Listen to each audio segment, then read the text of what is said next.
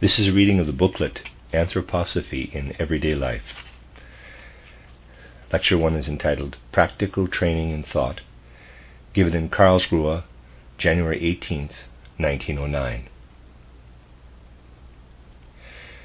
It may seem strange that an anthroposophist should feel called upon to speak about practical training in thought, for there is a widespread opinion that anthroposophy is highly impractical and has no connection with life. This view can only arise among those who see things superficially, for in reality what we are concerned with here can guide us in the most ordinary affairs of everyday life. It is something that can be transformed at any moment into sensation and feeling, enabling us to meet life with assurance and to acquire a firm position in it. Many people who call themselves practical imagine that their actions are guided by the most practical principles. But if we inquire more closely, we find that their so-called, in quotes, practical thought is often not thought at all, but only the continuing pursuit of traditional opinions and habits. An entirely objective observation of the practical person's thought and an examination of what is usually termed practical thinking will reveal the fact that it generally contains little that can be called practical. What to them is known as practical thought or thinking consists in following the example of some authority whose ideas are accepted as a standard in the construction of some object. Anyone who thinks differently is considered impractical, because this thought does not coincide with traditional ideas. When something really practical has been invented, it has often been done by a person without practical knowledge of that particular subject. Take, for instance, the modern postage stamp. It would be most natural to assume that it was invented by some practical post office official. It was not. At the beginning of the last century, it was a complicated affair to mail a letter. In order to dispatch a letter, one had to go to the nearest receiving office, where various books had to be referred to, and many other formalities complied with. The uniform rate of postage known today is hardly 60 years old, and our present postage stamp that makes this possible was not invented by a practical postal employee, but by someone completely outside the post office. This was the Englishman Rowland Hill. After the uniform system of postage stamps had been devised, the English minister, who then had charge of the mails, declared in Parliament that one could not assume any simplification of the system would increase the volume of mail as the impractical Hill anticipated. Even if it did, the London post office would be entirely inadequate to handle the increased volume. It never occurred to this highly practical individual that the post office must be fitted to the amount of business, not the business to the size of the post office. Indeed, in the shortest possible time, this idea, which an impractical man had to defend against a practical authority, became a fact. Today, stamps are used everywhere, as a matter of course, for sending letters. It was similar with the railroads. When, in 1837, the first railroad in Germany was to be built, the members of the Bavarian College of Medicine were consulted on the advisability of the project, and they voiced the opinion that it would be unwise to build railroads. They added that if this project were to be carried out, then at least a high board fence would have to be erected on both sides of the line to protect the people from possible brain and nervous shock. When the railroad from Potsdam to Berlin was planned, Postmaster General Stengler said, quote, "I am now dispatching 2 stagecoaches daily to Potsdam, and these are never full. If people are determined to throw their money out the window, they can do it much more simply without building a railroad." Close quote. But the real facts of life often sweep aside the practical, that is to say, those who believe in their own ability to be practical. We must clearly distinguish between genuine thinking and so-called practical thinking that is merely reasoning in traditional ruts of thought. As a starting point to our consideration, I will tell you of an experience I had during my student days. A young colleague once came to me glowing with the idea of one who had just hit upon a really clever idea, and announced that he must go at once to see Professor X, who at that time taught machine construction at the university, for he had just made a great discovery. Quote, "I have discovered," he said, quote, "how with a small amount of steam power, and by simply rearranging the machinery, an enormous amount of work can be done by one machine." He was in such a rush to see the professor that was all he could tell me. He failed to find him, however, so he returned and explained the whole matter to me. It all smacked of perpetual motion, but after all, why shouldn't even that be possible? After I had listened to his explanation, I had to tell him that although his plan undoubtedly appeared to be cleverly thought out, it was a case that might be compared in practice with that of a person who, on boarding a railroad car, pushes with all his might and then believes when it moves that he has finally started it. That, I said to him, is the thought principle underlying your discovery. Finally, he saw it himself and did not return to the professor. It is thus quite possible to shut ourselves up within a shell fashioned by our own thoughts. In rare cases, this can be observed distinctly. But there are many similar examples in life that do not always reach such a striking extreme as the one just cited. Someone who is able to study human nature more intimately, however, knows that a large number of thought processes are of this kind, and often sees, we might say, people standing in the car, pushing it from within, and believing that they are making it move. Many of the events of life would take a different course if people did not so often try to solve their problems by thus deluding themselves. True practice in thinking presupposes a right attitude and a proper feeling for thinking. How can a right attitude toward thinking be attained? Anyone who believes that thought is merely an activity that takes place within the head or the soul cannot have the right feeling for thought. Whoever harbors this idea will be constantly diverted by a false feeling from seeking right habits of thought and from making the necessary demands on thinking. A person who would acquire the right feeling for thought must say, quote, "If I can formulate thoughts about things and learn to understand them through thinking, then these things themselves must first have contained these thoughts. The things must have been built up according to these thoughts. And only because this is so can I in turn extract these thoughts from the things." Close quote. It can be imagined that this world outside and around us may be regarded in the same way as a watch. The comparison between the human organism and a watch is often used, but those who make it frequently forget the most important point. They forget the watchmaker. The fact must be kept clearly in mind that the wheels have not united and fitted themselves together of their own accord, and thus made the watch go, but that first there was the watchmaker who put the different parts of the watch together.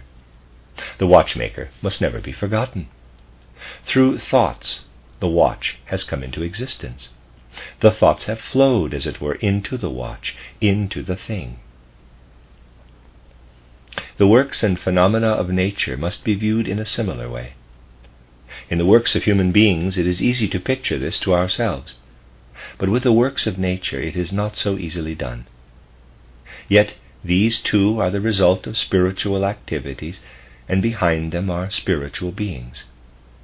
Thus, when a person thinks about things, he or she only rethinks what is already in them.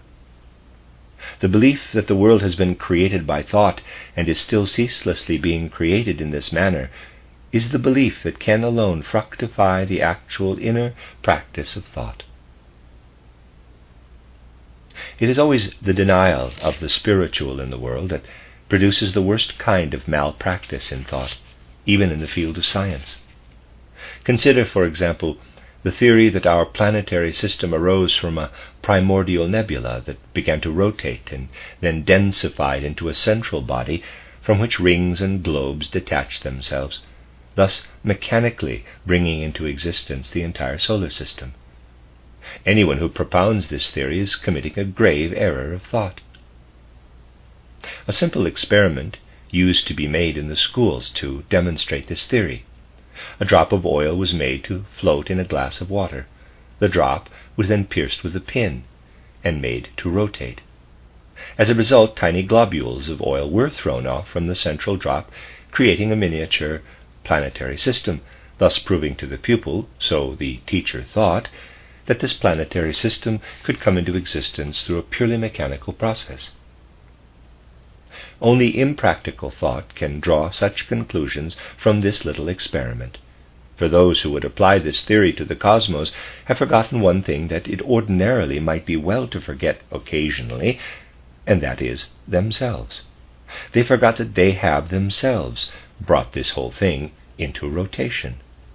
If they had not been there and conducted the whole experiment, the separation of the little globules from the large drop would never have occurred. Had this fact been observed and applied logically to the cosmic system, they then would have been using complete, healthy thinking. Similar errors of thought play a great part, especially in science. Such things are far more important than people generally believe. Considering the real practice of thought, it must be realized that thoughts can only be drawn from a world in which they already exist. Just as water can only be taken from a glass that actually contains water, so thoughts can only be extracted from things within which these thoughts are concealed. The world is built by thought, and only for this reason can thought be extracted from it. Were it otherwise, practical thought could not arise. When people can feel the full truth of these words, it will be easy for them to dispense with abstract thought. If they can confidently believe that thoughts are concealed behind the things around them, and that the actual facts of life take their course in obedience to thought, if they feel this, they will easily be converted to a practical habit of thinking based on truth and reality. Let us now look at that practice of thinking that is of special importance to those who stand upon an anthroposophical foundation. The one who is convinced that the world of facts is born of thought will grasp the importance of the development of right thinking. People who wish to fructify their thinking to such a degree that it will always take the right course in life must be guided by the following rules, and must understand that these are actual, practical, and fundamental principles. If they will try again and again to shape their thinking according to these rules, certain effects will result. Their thinking will become practical, even though at first it may not seem so. Other additional mental experiences of quite a different kind also will come to those who apply these fundamental principles. They can begin by observing as accurately as possible something accessible in the outer world, for instance, the weather. They can watch the configuration of the clouds in the evening, the conditions of sunset, and so on, and mentally retain an exact picture of what has been observed. They should try to keep the picture in all its details before themselves for some time, and endeavor to preserve as much of it as possible until the next day. At some time the next day they should again make a study of the weather conditions, and again endeavor to gain an exact picture of them. If in this manner they have pictured to themselves exactly the sequential order of the weather conditions, they will become distinctly aware that their thinking gradually becomes richer and more intense. For what makes thought impractical is the tendency to ignore details when observing a sequence of events in the world, and to retain but a vague general impression of them. What is of value, what is essential and fructifies thinking, is just this ability to form exact pictures, especially of successive events, so that one can say, quote, "Yesterday it was like that. Today it is like this," close quote. Thus one calls up as graphically as possible an inner image of the two juxtaposed scenes that lie apart in the outer world. This is, so to speak, nothing else but a certain expression of confidence in the thoughts that underlie reality. Those experimenting ought not to draw any conclusions immediately, or to deduce from today's observation what kind of weather they might have tomorrow. That would corrupt their thinking. Instead, they must confidently feel that the things of outer reality are definitely related to one another, and that tomorrow's events are somehow connected with those of today. But they must not speculate on these things. They must first inwardly rethink the sequence of the outer events as exactly as possible in mental pictures, and then place these images side by side, allowing them to melt into one another. This is a definite rule of thought that must be followed by those who wish to develop factual thinking. It is particularly advisable that this principle be practiced on those very things that are not yet understood, and the inner connection of which has not yet been penetrated. Therefore, the experimenter must have the confidence that such events of which he or she as yet has no understanding, the weather, for instance, and which in the outer world are connected with one another, will bring about inner connections. This must be done only in pictures, while refraining from thinking. The person must say inwardly, quote, "I do not yet know what the relation is, but I shall let these things grow within me, and if I refrain from speculation, they will bring something about in me," close quote. It can be readily believed that something may take place in the invisible members of a person's nature if exact inner images of succeeding events are formed, and at the same time all thinking is restrained. The vehicle of a human being's thought life is the astral body. As long as the human being is engaged in speculative thinking, this astral body is the slave of the ego. This conscious activity, however, does not occupy the astral body exclusively, because the latter is also related, in a certain manner, to the whole cosmos. Now, to the extent we restrain arbitrary thinking and simply form mental pictures of successive events, to that extent do the inner thoughts of the world act within us and imprint themselves, without our being aware of it, on our astral body. To the extent we insert ourselves into the course of the world through observation of the events in the world and receive these images into our thoughts with the greatest possible clarity, allowing them to work within us, to that extent do those members of our organism that are withdrawn from our consciousness become ever more intelligent. If, in the case of inwardly connected events, we have once acquired the faculty of letting the new picture melt into the preceding one in the same way that the transition occurred in nature, it shall be found after a time that our thinking has gained considerable flexibility. This is the procedure to be followed in matters not yet understood.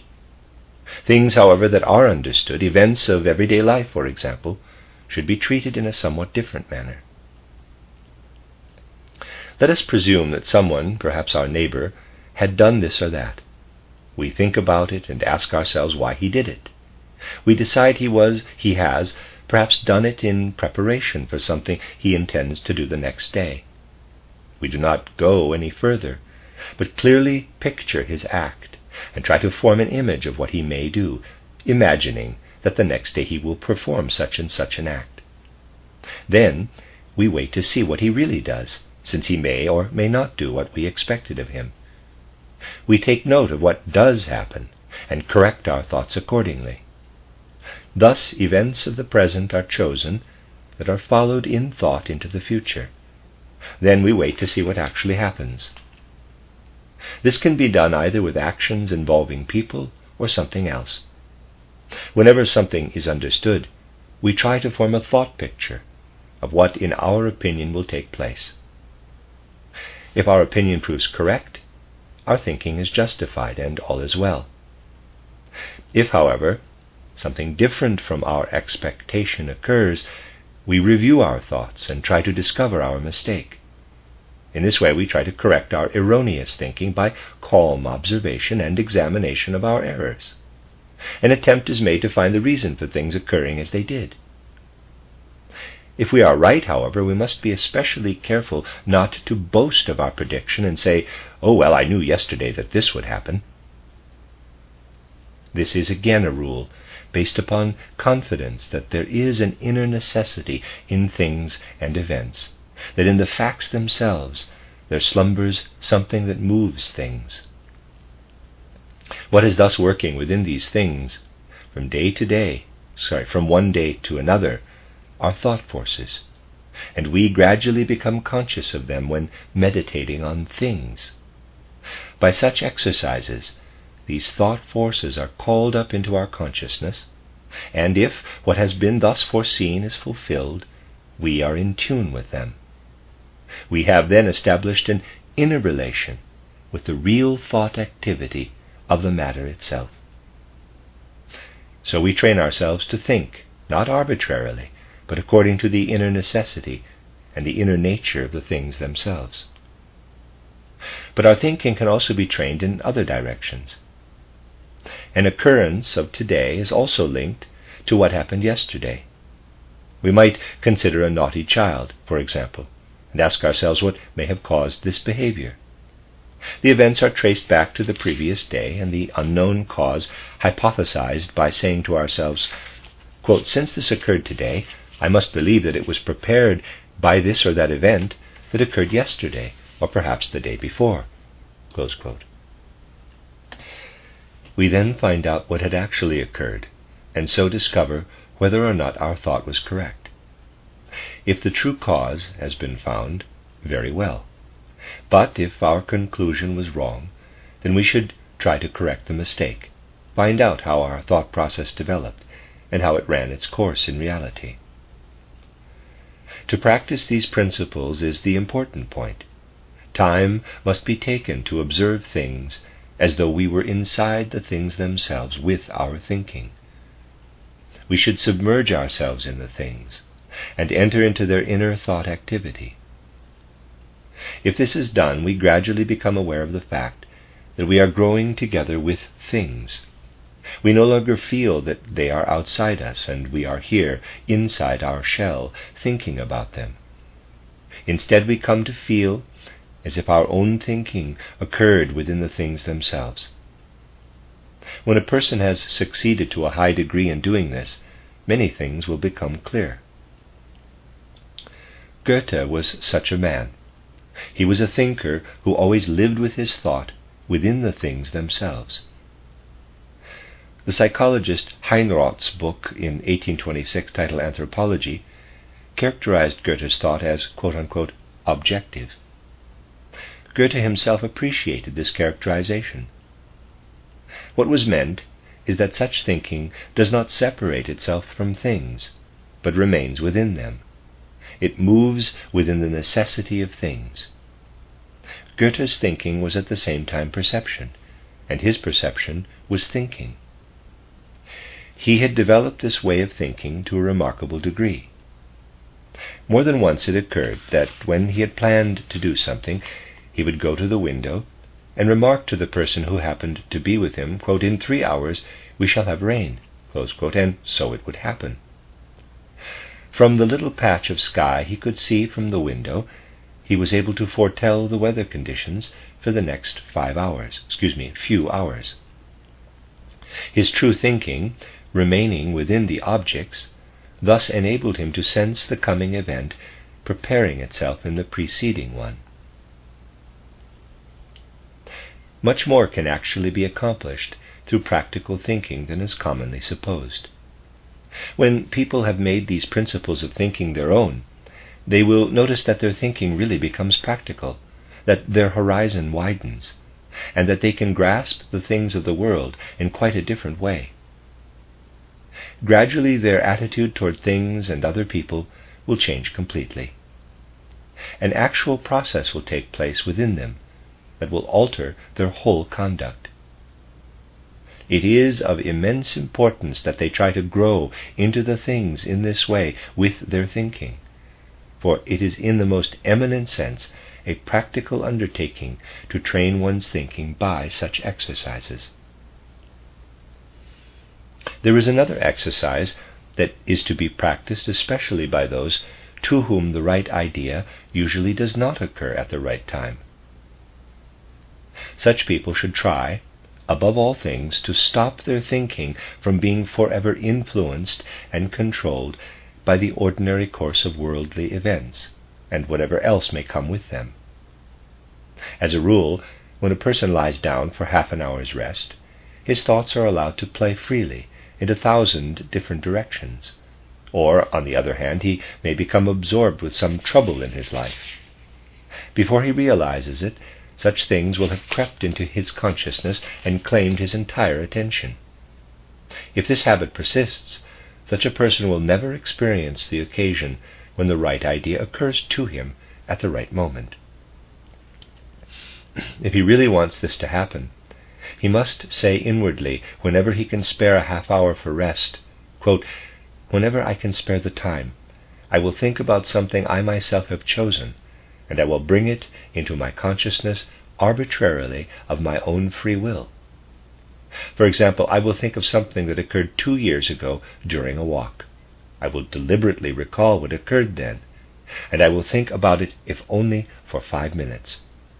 During these 5 minutes I will banish everything else from my mind, and will myself choose the subject about which I wish to think." Close quote. He need not even choose so difficult a subject as this one. The point is not at all to change one's mental process through difficult exercises, but to get away from the ordinary routine of life in one's thinking. He must think of something quite apart from what enmeshes him during the ordinary course of the day.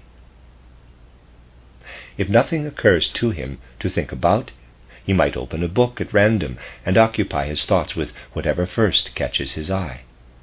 Or he may choose to think of something he saw at a particular time that morning on his way to work, and to which he would otherwise have paid no attention.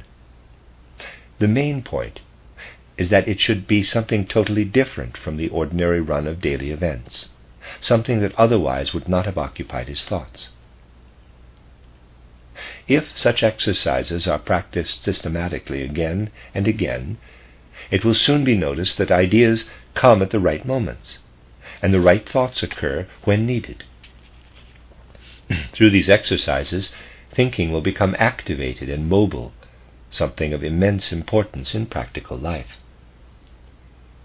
Let us consider another exercise that is especially helpful in improving one's memory.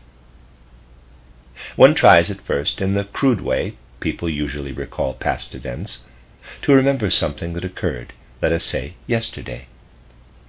Such recollections are, as a rule, indistinct and colorless, and most people are satisfied if they can just remember a person's name. But if it is desired to develop one's memory, one can no longer be content with this. This must be clear. The following exercise must be systematically practiced, saying to oneself, quote, "I shall recall exactly the person I saw yesterday, also the street corner where I met him, and what happened to be in his vicinity. I shall draw the whole picture as exactly as possible, and shall even imagine the color and cut of his coat and vest." Close quote. Most people will find themselves utterly incapable of doing this, and will quickly see how much is lacking in their recollections to produce a really lifelike, graphic picture of what they met and experienced only yesterday. Since this is true in the majority of cases, we must begin with that condition in which many people are unable to recollect their most recent experiences. It is only too true that most people's observations of things and events are usually inaccurate and vague. The results of a test given by a professor in one of the universities demonstrated that out of 30 students who took the test, only 2 had observed an occurrence correctly. The remaining 28 reported it inaccurately. But a good memory is the child of accurate observation. A reliable memory is attained, let me repeat, by accurate observation. And it can also be said that in a certain roundabout way of the soul, it is born as the child of exact observation.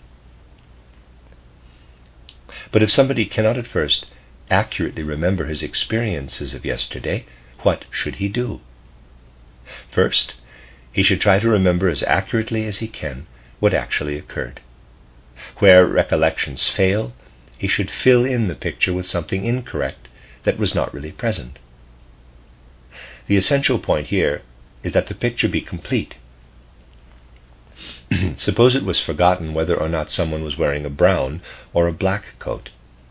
Then he might be pictured in a brown coat and brown trousers, with such and such buttons on his vest and a yellow necktie.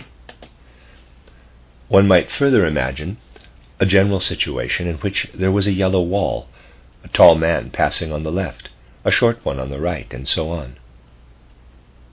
All that can be remembered he puts into this picture, and what cannot be remembered is added imaginatively in order to have a completed mental picture. Of course, it is at first incorrect, but through the effort to create a complete picture, he is induced to observe more accurately.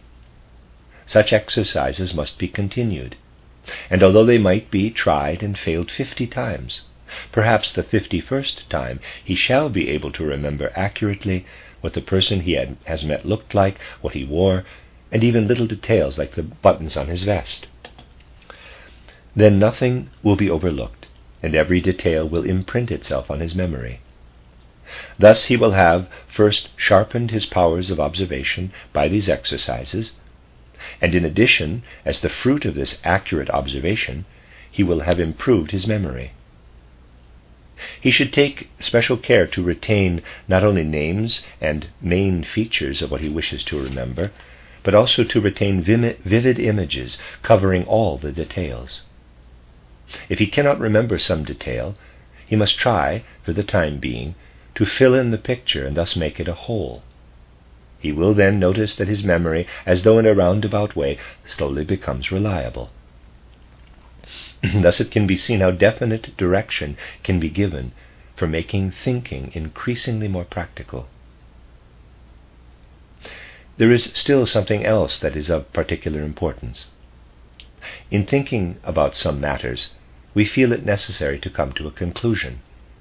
We consider how this or that should be done, and then make up our minds in a certain way. This inclination, although natural, does not lead to practical thinking. All overly hasty thinking does not advance us, but sets us back. Patience in these things is absolutely essential. Suppose, for instance, we desire to carry out some particular plan. There are usually several ways that this might be done. Now, we should have the patience, first, to imagine how things would work out if we were to execute our plan in one way, and then we should consider what the results would be of doing it in another. Surely there will always be reasons for preferring one method over another, but we should refrain from forming an immediate decision. Instead, an attempt should be made to imagine the two possibilities, and then we must say to ourselves, quote, "That will do for the present. I shall now stop thinking about this matter." Close quote. No doubt there are people who will become fidgety at this point, and although it is difficult to overcome such a condition, it is extremely useful to do so. It then becomes possible to imagine how the matter might be handled in two ways, and to decide to stop thinking about it for a while. Whenever it is possible, action should be deferred until the next day, and the two possibilities considered again at that time. You will find that in the interim, conditions have changed, and that the next day you will be able to form a different, or at least a more thorough decision, than could have been reached the day before. An inner necessity is hidden in things, and if we do not act with arbitrary impatience, but allow this inner necessity to work in us, and it will, we shall find the next day that it has enriched our thinking, thus making possible a wiser decision. This is exceedingly valuable. We might, for example, be asked to give our advice on a problem and to make a decision. But let us not thrust forward our decision immediately. We should have the patience to place the various possibilities before ourselves without forming any definite conclusions. And we then should quietly let these possibilities work themselves out within us. Even the popular proverb says that one should sleep over a matter before making a decision. To sleep over it is not enough, however. It is necessary to consider two, or better still, several possibilities that will continue to work within us when our ego is not consciously occupied with them. Later on, when we return again to the matter in question, it will be found that certain thought forces have been stirred up within us in this manner, and that as a result our thinking has become more factual and practical. It is certain that what a person seeks can always be found in the world, whether standing at the carpenter's bench, or following the plough, or belonging to one of the professions.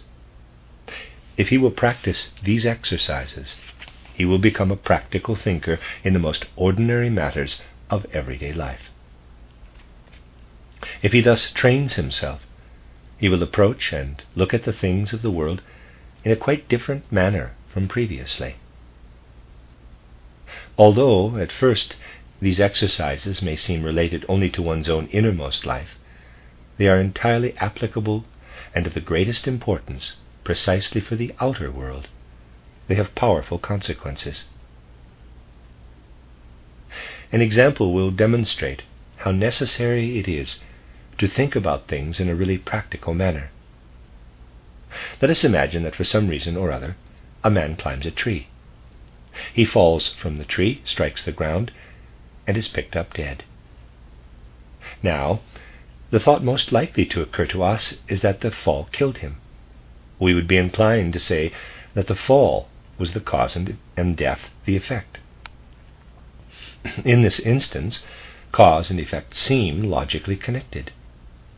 But this assumption may completely confuse the true sequence of facts, for the man may have fallen as a consequence of heart failure. To the observer, the external event is exactly the same in both cases. Only when the true causes are known can a correct judgment be formed. In this case, it might have been that the man was already dead before he fell, and the fall had nothing to do with his death. It is thus possible to invert completely cause and effect. In this instance, the error is evident, but often they are not so easily discernible. The frequency with which such errors in thinking occur is amazing. Indeed, it must be said that in the field of science, conclusions in which this confusion of cause and effect is permitted are being drawn every day. Most people do not grasp this fact, however, because they are not acquainted with the possibilities of thinking. Still another example will show you clearly how such errors in thinking arise, and how a person who has been practicing exercises like these can no longer make such mistakes. Suppose someone concludes that human beings, as they are today, are descendants of the ape. This means that what that person has come to know in the ape, the forces active in this animal, have attained higher perfection, and a human being is the result. Now, to show the meaning of this theory in terms of thought, let us imagine that this person is the only human being on earth, and that there are only those apes present that, according to his theory, can evolve into human beings. He now studies these apes with the utmost accuracy, down to the most minute detail, and then forms a concept of what lives in them. Excluding himself, and without ever having seen another human being, let him now try to develop the concept of a man solely from his concept of the ape. He will find this to be quite impossible. The concept ape will never transform itself into the concept human being. If he had cultivated correct habits of thinking, this man would have said to himself, quote, "My concept of the ape does not change into the concept of man. What I perceive in the ape, therefore, can never become a human being. Otherwise my concept would have to change likewise. There must be something else present that I am unable to perceive." Close quote. So, he would have to imagine an invisible, supersensible entity behind the physical ape that he would be unable to perceive, but that alone would make the ape's transformation into a human being a possible conception. We shall not enter into a discussion of the impossibility of this case, but simply point out the erroneous thinking underlying this theory. If this man had thought correctly, he would have seen that he could not possibly conceive of such a theory without assuming the existence of something supersensible. Upon further investigation, he will discover that an overwhelmingly large number of people have committed this error of thinking. Errors like these, however, will no longer occur to those who have trained their thinking as suggested here. For anyone capable of thinking correctly, a large part of modern literature, especially that of the sciences, becomes a source of unpleasant experience. The distorted and misguided thinking expressed in it can cause even physical pain in a person who has to work through it. It should be understood, however, that this is not said with any intent to slight the wealth of observation and discovery that has been accumulated by modern natural science and its objective methods of research. Now let us consider, in quotes, short-sighted thinking. Most people are unconscious of the fact that their thinking is not factual, but that it is, for the most part, only the result of thought habits. The decisions and conclusions, therefore, of a person whose thought penetrates the world and life will differ greatly from those of one whose ability to think is limited or nil. Consider the case of a materialistic thinker. To convince such a person through reasoning, however logical, sound, and good, is not an easy task. It is usually a useless effort to try to convince a person with little knowledge of life through reason. Such a person does not see the reasons that make this or that statement valid and possible, if the habit has been formed of seeing nothing but matter in everything and simply adhering to this habit of thinking. Today it can generally be said that people are not prompted by reasons when making statements, but rather by the thinking habits behind these reasons. They have acquired habits of thought that influence all their feelings and sensations, and when reasons are put forth, they are simply the mask of the habitual thinking that screens these feelings and sensations. Not only is the wish often the father of the thought, but it can also be said that all our feelings and mental habits are the parents of our thoughts. Someone who knows life knows how difficult it is to convince another person by means of logical reasoning. What really decides and convinces lies much deeper in the human soul. There are good reasons for the existence of the anthroposophical movement and for the activities in its various branches. Everyone participating in the work of the movement for any length of time comes to notice that they have acquired a new way of thinking and feeling. For the work in the various branches is not merely confined to finding logical reasons for things. A new and more comprehensive quality of feeling and sensation is also developed. How some people scoffed a few years ago when they heard their first lectures in spiritual science. Yet today how many things have become self-evident to these same people, who previously looked upon these things as impossible absurdities. In working in the Anthroposophical movement, one not only learns to modify one's thinking, one also learns to unfold a wider perspective of soul life.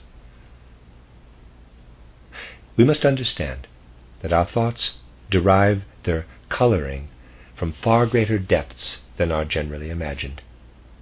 It is our feelings that frequently impel us to hold certain opinions. The logical reasons that are put forward are often a mere screen or mask for our deeper feelings and habits of thinking. To bring ourselves to a point at which logical reasons themselves possess a real significance for us, we must have learned to love logic itself. Only when we have learned to love factuality and objectivity will logical reason be decisive for us. We should gradually learn to think objectively, not allowing ourselves to be swayed by our preference for this or that thought. Only then will our vision broaden in the sense that we do not merely follow the mental ruts of others, but in such a way that the reality of the things themselves will teach us to think correctly. True practicality is born of objective thinking, that is, thinking that flows into us from the things themselves. It is only by practicing such exercises as have just been described that we learn to take our thoughts from things. To do these exercises properly, we should choose to work with sound and wholesome subjects that are least affected by our culture. These are the objects of nature.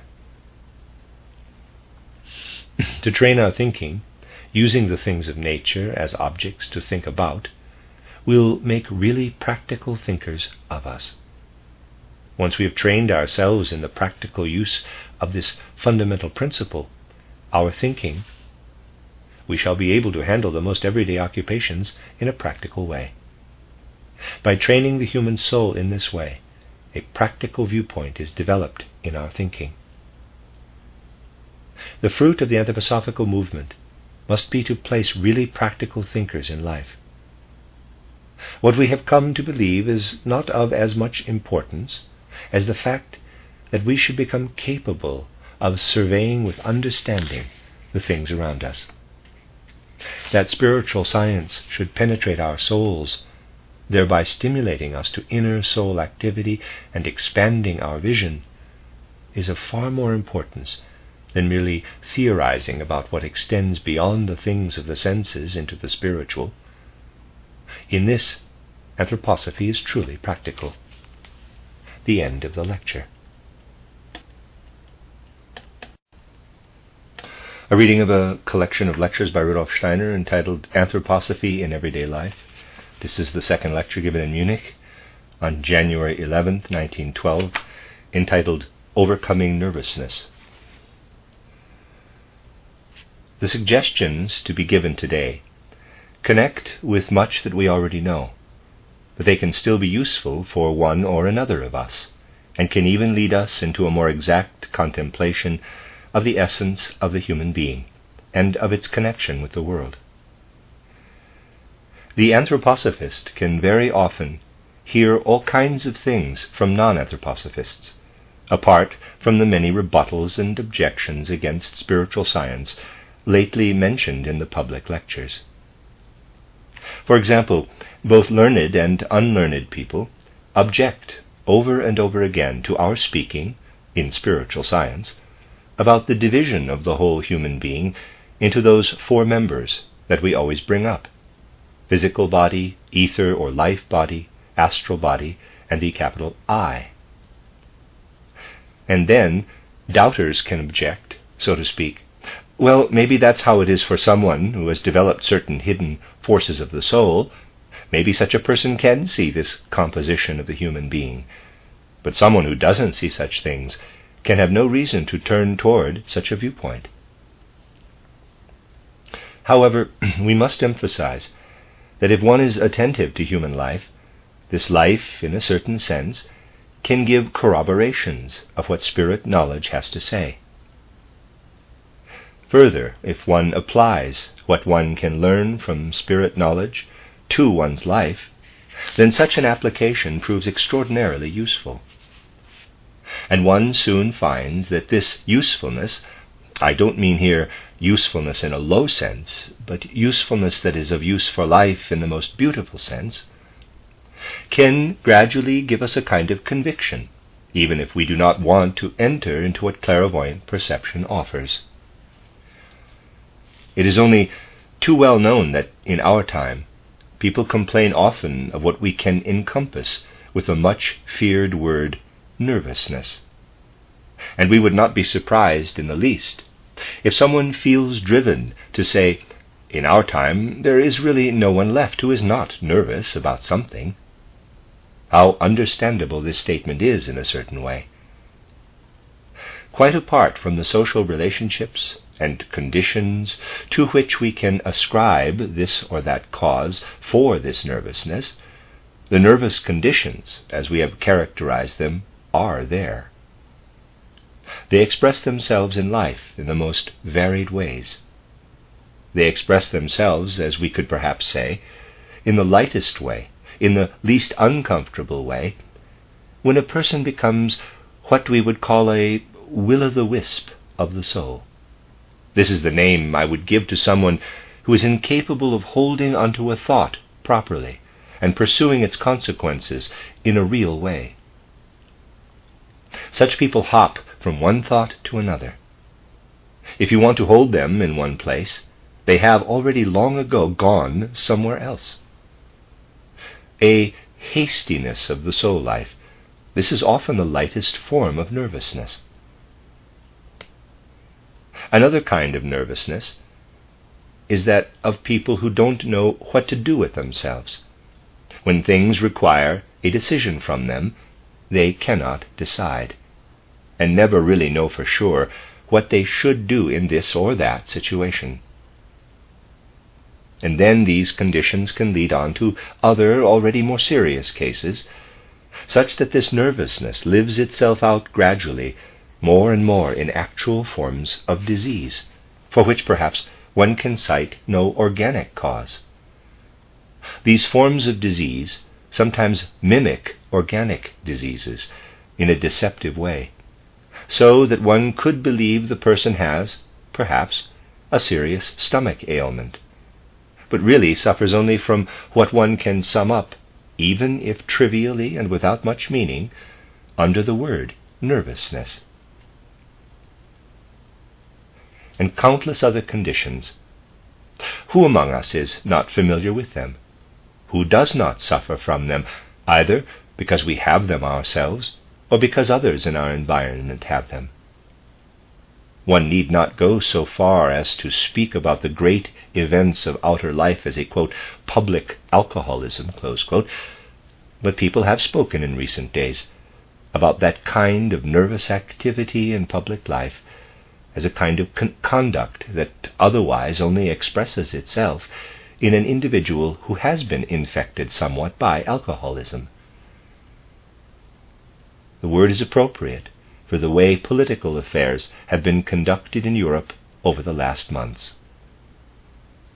One also sees in outward life something about which one could say, here too, one notices not only that nervousness is present, but that people sense it in a certain connection as something quite unpleasant. Everywhere, then, something like nervousness is present. All this will, in the near future, grow worse and worse for people. If people remain as they are, then a good outlook for the future cannot by any means be offered. For there are harmful influences that affect our current life in a quite extraordinary way, and that carry over from one person to the other like an epidemic. Therefore people become a bit diseased in this direction. Not only the ones who have the illness, but also others who are perhaps only weak, but otherwise healthy, get it by a kind of infection. It is enormously harmful for our time that a great number of the people who arrive in prominent public positions study in the way that people study at present. There are actually whole branches of study in which one lives, let us say, the whole year at the university, doing things other than thinking through and studying through what the professors are saying. One goes into lectures now and then, but what one really wants to learn is acquired in a few weeks. That is to say, people cram. The bad part is the cramming. And since in a certain regard this cramming goes as far as to the lower grades, the ills that come from it are by no means inconsiderable. The essential part of this cramming is that there is no real connection of the soul interest, of the innermost kernel of being, with what one crams. In the schools, the reigning opinion among the students is even, "Oh, if only I could now forget what I have just learned." So that vehement wanting to possess what one learns is not present. A slight chain of interest links the human soul kernel with what people take in. Now, people can be made fit in this way, in a certain regard, to take a hand in public life, because they crammed or learned the thing they wanted to learn. But since they are not inwardly connected with it, they are far away in the soul from what they are doing with their head. And for the whole human being, there is hardly anything worse than being far away in the soul, with one's heart, from what the head must perform. This not only goes against the nature of a finer, more sensitive person, but also influences the strength and energy of the human etheric body to the highest degree, precisely of the etheric body. The ether or life body becomes ever weaker from such activity, because of the slight connection that exists between the human soul kernel and what the person is doing. The more people have to do what does not interest them, the weaker that makes their ether body. Antroposophie, if acquired in a healthy way, should do more than teach people that a human being consists of physical body, ether body, and so forth. Antroposophie should also have the healthy effect of developing strongly these individual members within the human being. Now, if a person makes a very simple experiment, but repeats this experiment eagerly, then a triviality can actually work wonders. Forgive me if today I speak just of individual observations, of trivialities, but these can become very significant for the life of the human being. For, intimately connected with what I have just characterized, is the light forgetfulness that people sometimes show. Light forgetfulness is something unpleasant in life. Antroposophie can, however, show us that this forgetfulness is damaging to health in the most eminent sense. And, strange as it may sound, it is true that many outbreaks of human nature that border on being very diseased would be avoided if people were less forgetful. Now you can say, they are forgetful. Indeed, who can say, as we realize, if we have an overview of life, that they are completely free of forgetfulness? Take a really trivial case. A person discovers that he is forgetful in that he never knows where he has put the things he uses. This is something that happens in life, isn't it? One person cannot find the cufflinks that he put down the evening before. Another can never find his pencil, and so on. It seems strange and banal to talk about these things, but they do happen in life. And precisely from observation of what we can learn in Antroposophie, there is a good exercise for gradually improving this condition of forgetfulness. Here is the very simple technique. Now let us assume a lady puts down, say, her brooch, or a man puts down his cufflinks somewhere in the evening. And when they cannot find these objects the next morning, they realize their tendency to forgetfulness. Now you could say, yes, certainly, and one can accustom oneself to always putting them down in the same place. That won't be possible for all objects. However, we do not want to speak at the moment of this particular means of curing oneself, but rather of a much more effective means.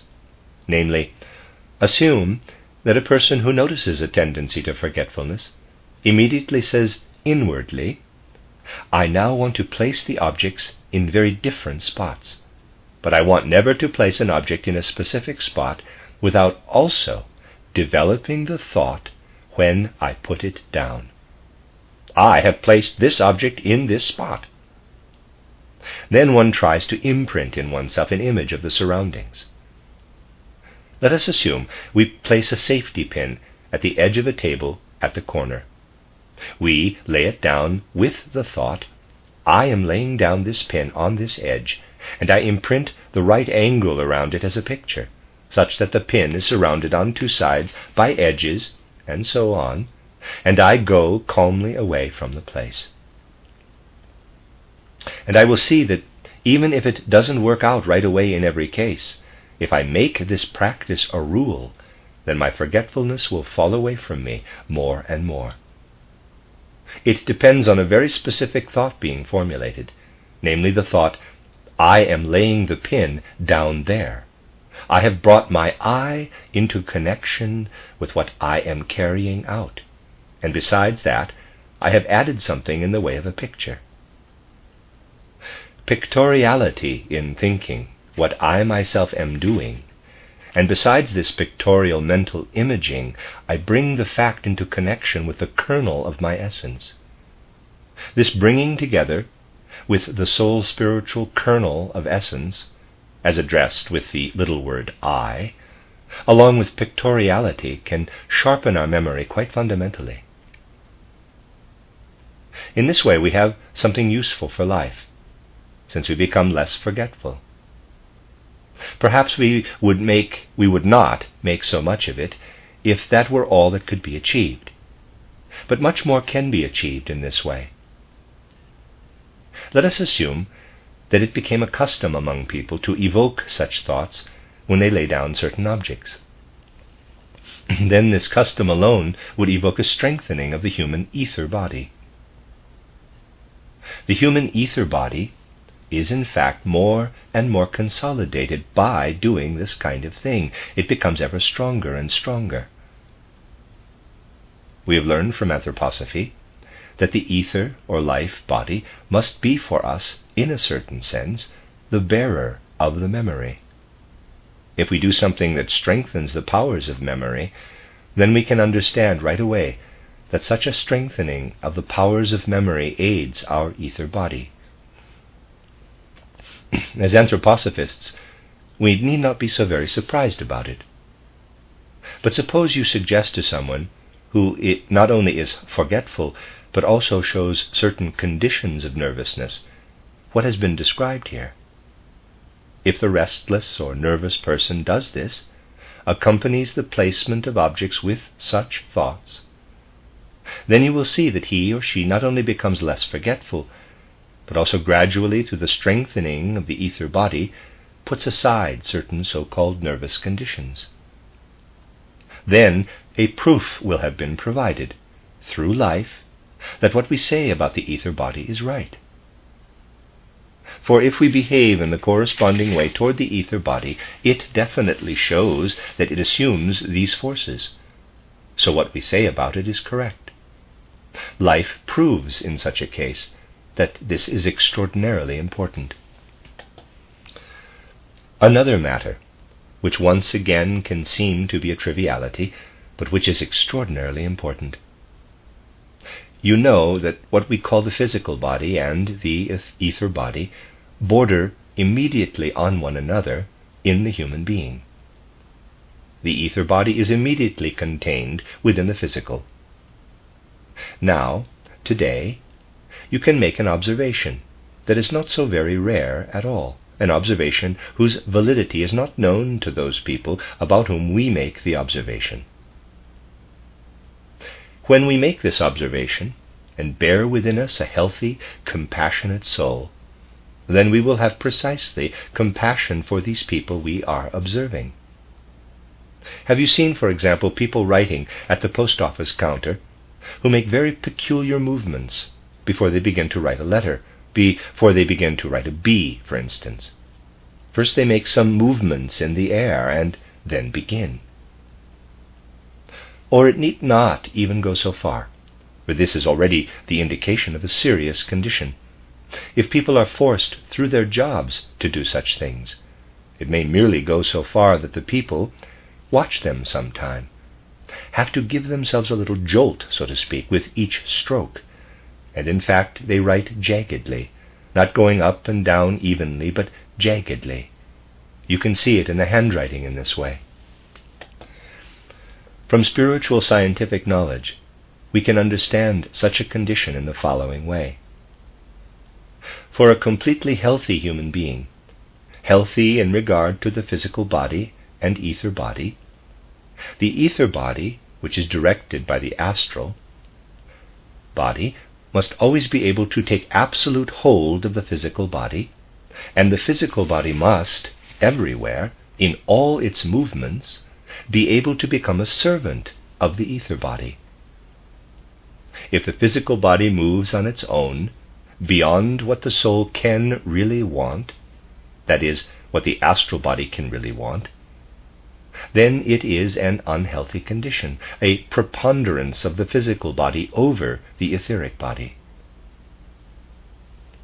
And in everyone who has the conditions just described, we once again have to do with a weakness of the etheric body, which consists in its no longer being able fully to control the physical body.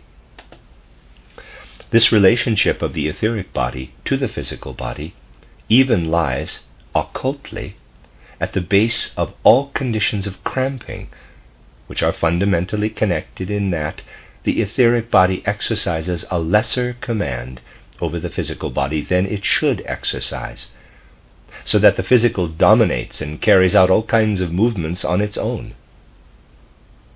Meanwhile, the human being is healthy in relation to the fullness of its being only,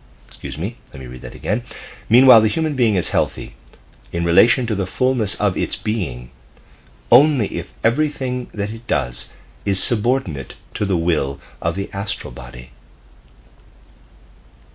Now here, again, there is a possibility, if this condition has not gained too much the upper hand, of helping people. Only one must reckon with the occult facts. One has to reckon with the need for the etheric body as such to be strengthened. One must, to a certain extent, believe in the existence and effective capacity of the ether body. Suppose an unfortunate man has so ruined himself that he continually makes restless motions with his fingers before he begins to write this or that letter.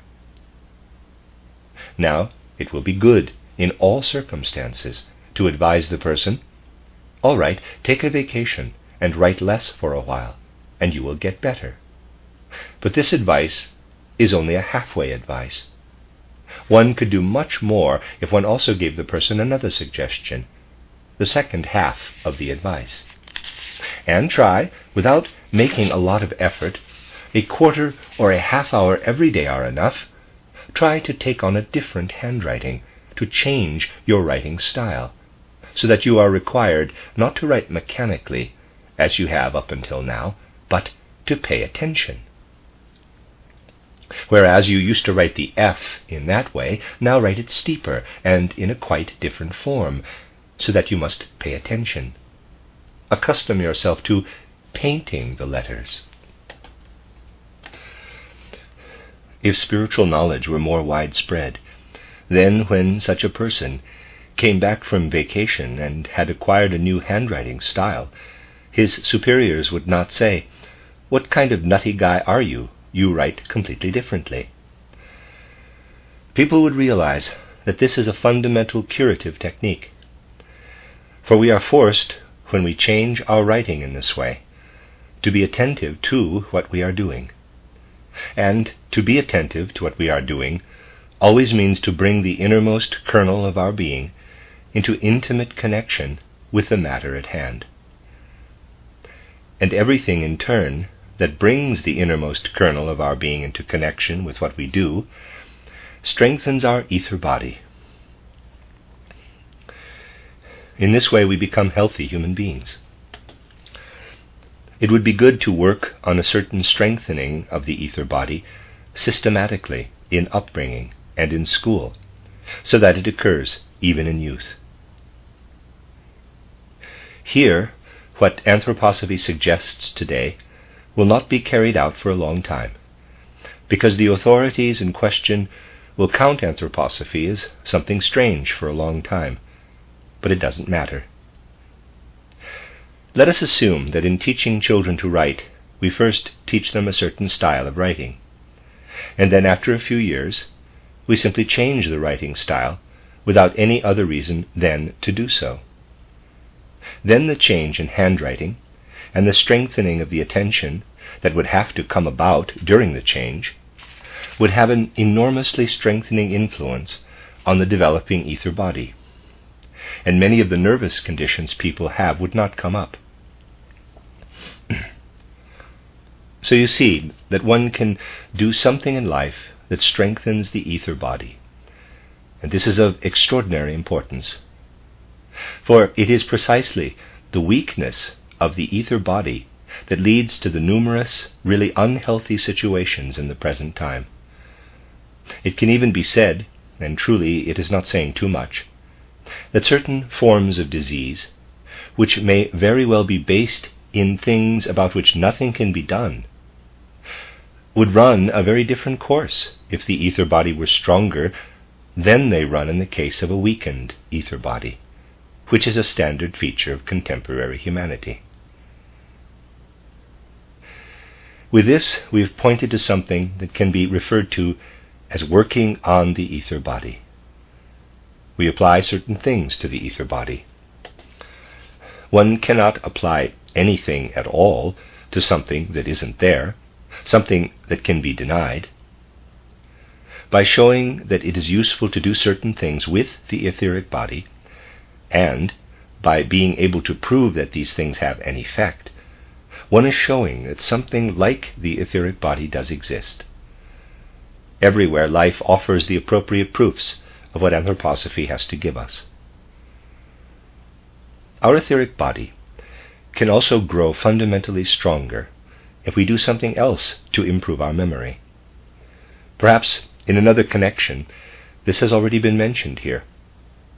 But for all forms of disease in which nervousness plays a part, one should certainly take advice drawn from this area as well. That is, one can do an enormous amount to strengthen the etheric body if one remembers the things one knows, not only in the normal order one knows them, but also remembering them backward.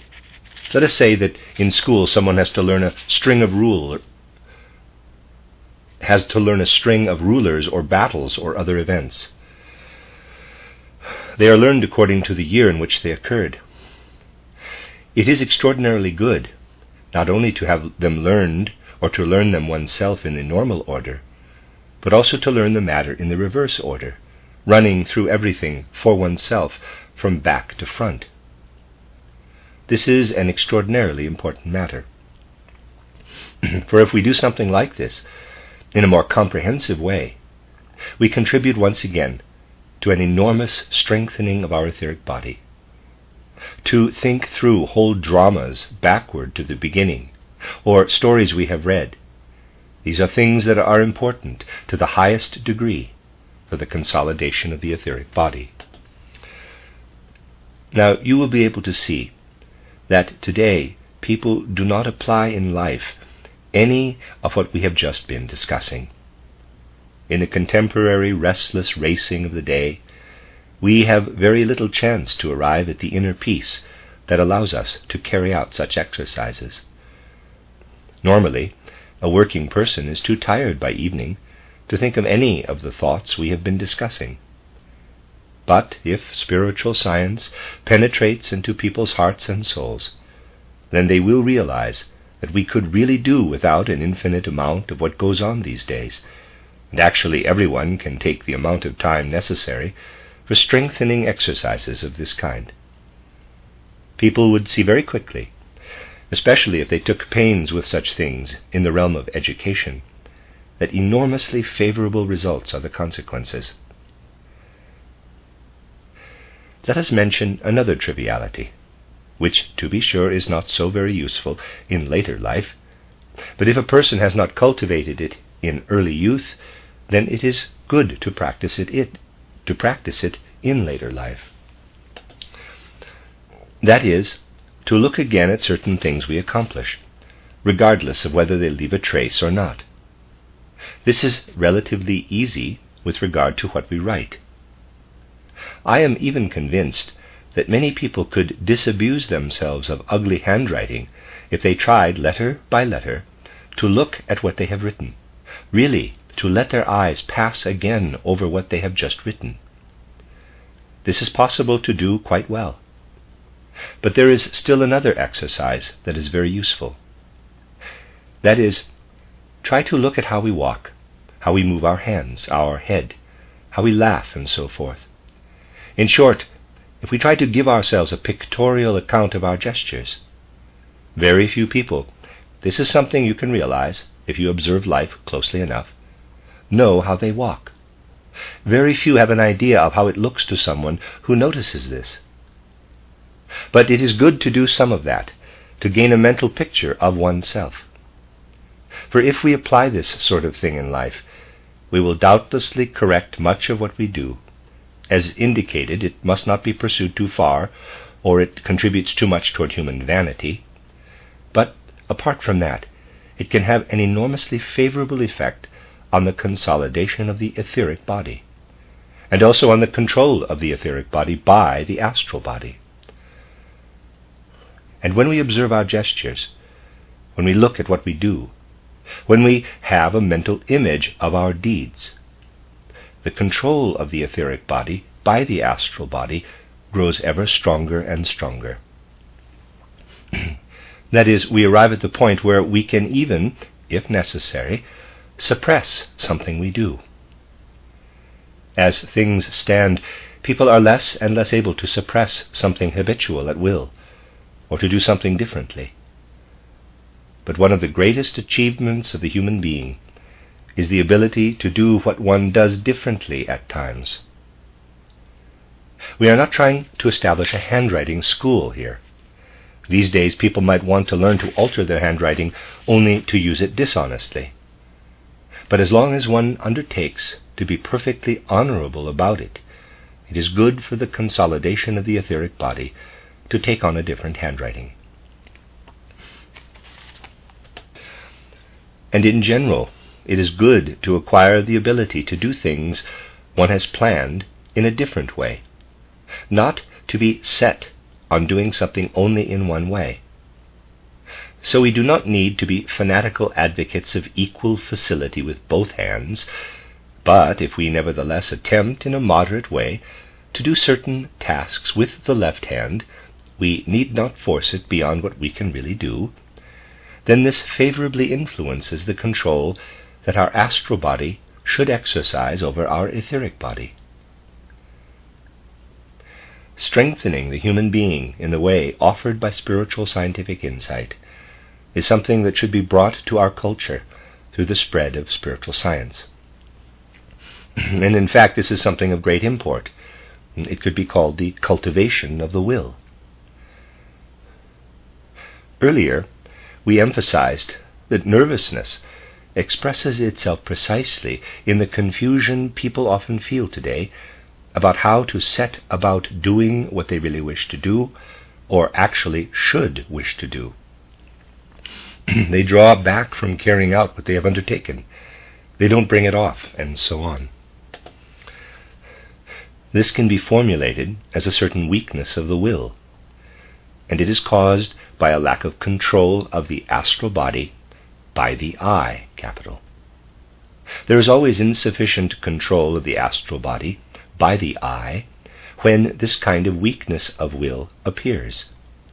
It is as if people simultaneously want something and don't want it, or at least don't manage to really carry out what they want. Many do not even manage to earnestly want what they want to want. Now, there is a simple means to strengthen the will for the outer life. The means is this: to suppress wishes that are doubtless there, not to act on them, if non-action on the wishes is not harmful and is possible. For if we examine ourselves in life, we find from morning to night countless things that we want, which it would be nice to have. But we also find many such wishes that we can forego without harming someone else and without neglecting our own responsibilities. Wishes whose satisfaction would give a certain pleasure, but which could also remain unsatisfied. If, then, one proceeds systematically, one can find among one's many wishes those of which it can be said, "No, now I will not fulfill that wish." This is not to be done in the wrong way, but only with something that leads to no harm, whose fulfillment would bring nothing but comfort, happiness, pleasure. If one systematically suppresses wishes of this kind, then every suppression of a kind of wish means an increase in strength of will, in the strength of the I over the astral body. And if in later life we submit ourselves to such a procedure, then we will be able to make up in this regard for much that education currently neglects in many ways. Now, it is actually quite difficult to work effectively in this area, for one has to take into account that even if one, as a teacher, let's say, is in the position of being able to satisfy some emerging wish of a child or some young person, and refuses the wish, then not only a simple non-action may be set up, but also a kind of antipathy. But this can be harmful in a pedagogical sense, so that one could perhaps say, yes, it looks doubtful whether one should introduce into one's educational principles the non-fulfillment of wishes of the students. One stands here before a real dilemma. If a father wants to educate his son by saying as often as possible, "No, Carl, you can't have that," then he will more definitely evoke the boy's distaste for himself than he will achieve the good that is aimed at through non-fulfillment of wishes. The question arises, what is to be done? And one could simply not introduce such things at all. But there is a very simple way to introduce it. One refuses the wishes, not to the young person, but to oneself, but in such a way that the young person is aware that one has foregone this or that. Now, in the first 7 years of life, but even later as an after effect, a strong imitative drive is in effect, and we shall see if we forego this or that in the presence of those we have to educate, that they imitate this. They see it as something worth striving for, and with this we will be doing something enormously significant. So we see that our thoughts need only be led and directed in the right way through what spiritual science can be for us. Then spiritual science will not be theory. It will become life wisdom, really something that supports us and carries us further in life. An important means of strengthening the control of our I over the astral body can be learned to a certain extent from the 2 public lectures that I held here. Footnote: the public lectures referred to were given on January 8th and 10th in Munich, titled Wie widerlegt man Theosophie? How does one refute Theosophy? And Wie begründet man Theosophie? How does one establish Theosophy? Neither of these lectures were fully transcribed. Therefore they are not included in the collected works. Parallel lectures were, however, given in Berlin and are reproduced in Ergebnisse der Geistesforschung, Results of Spiritual Research, GA 62. End of footnote. The special thing about these two lectures was that what could be said both for and against a thing was introduced. If you test how people position themselves in life in terms of their souls, you will see that generally when people have to act or think, they actually only say what can be said either for or against a thing. That is the norm. But there is nothing in life that cannot be handled in such a way that there is both a pro and a con. Nothing at all. There is a pro and a con for everything. And it is good if we accustom ourselves always to take into account not only the one, but also the other. Not only the pro or the con, but also the pro and the con. Even for things that we then actually do, it is good to present to oneself why we would do better under certain circumstances not to do it, or simply, if it is better to do it, to make clear to oneself that there are also reasons against doing it. Vanity generally contradicts the notion that one should bring up the counter-arguments against what one does, since people want only too much to be purely good.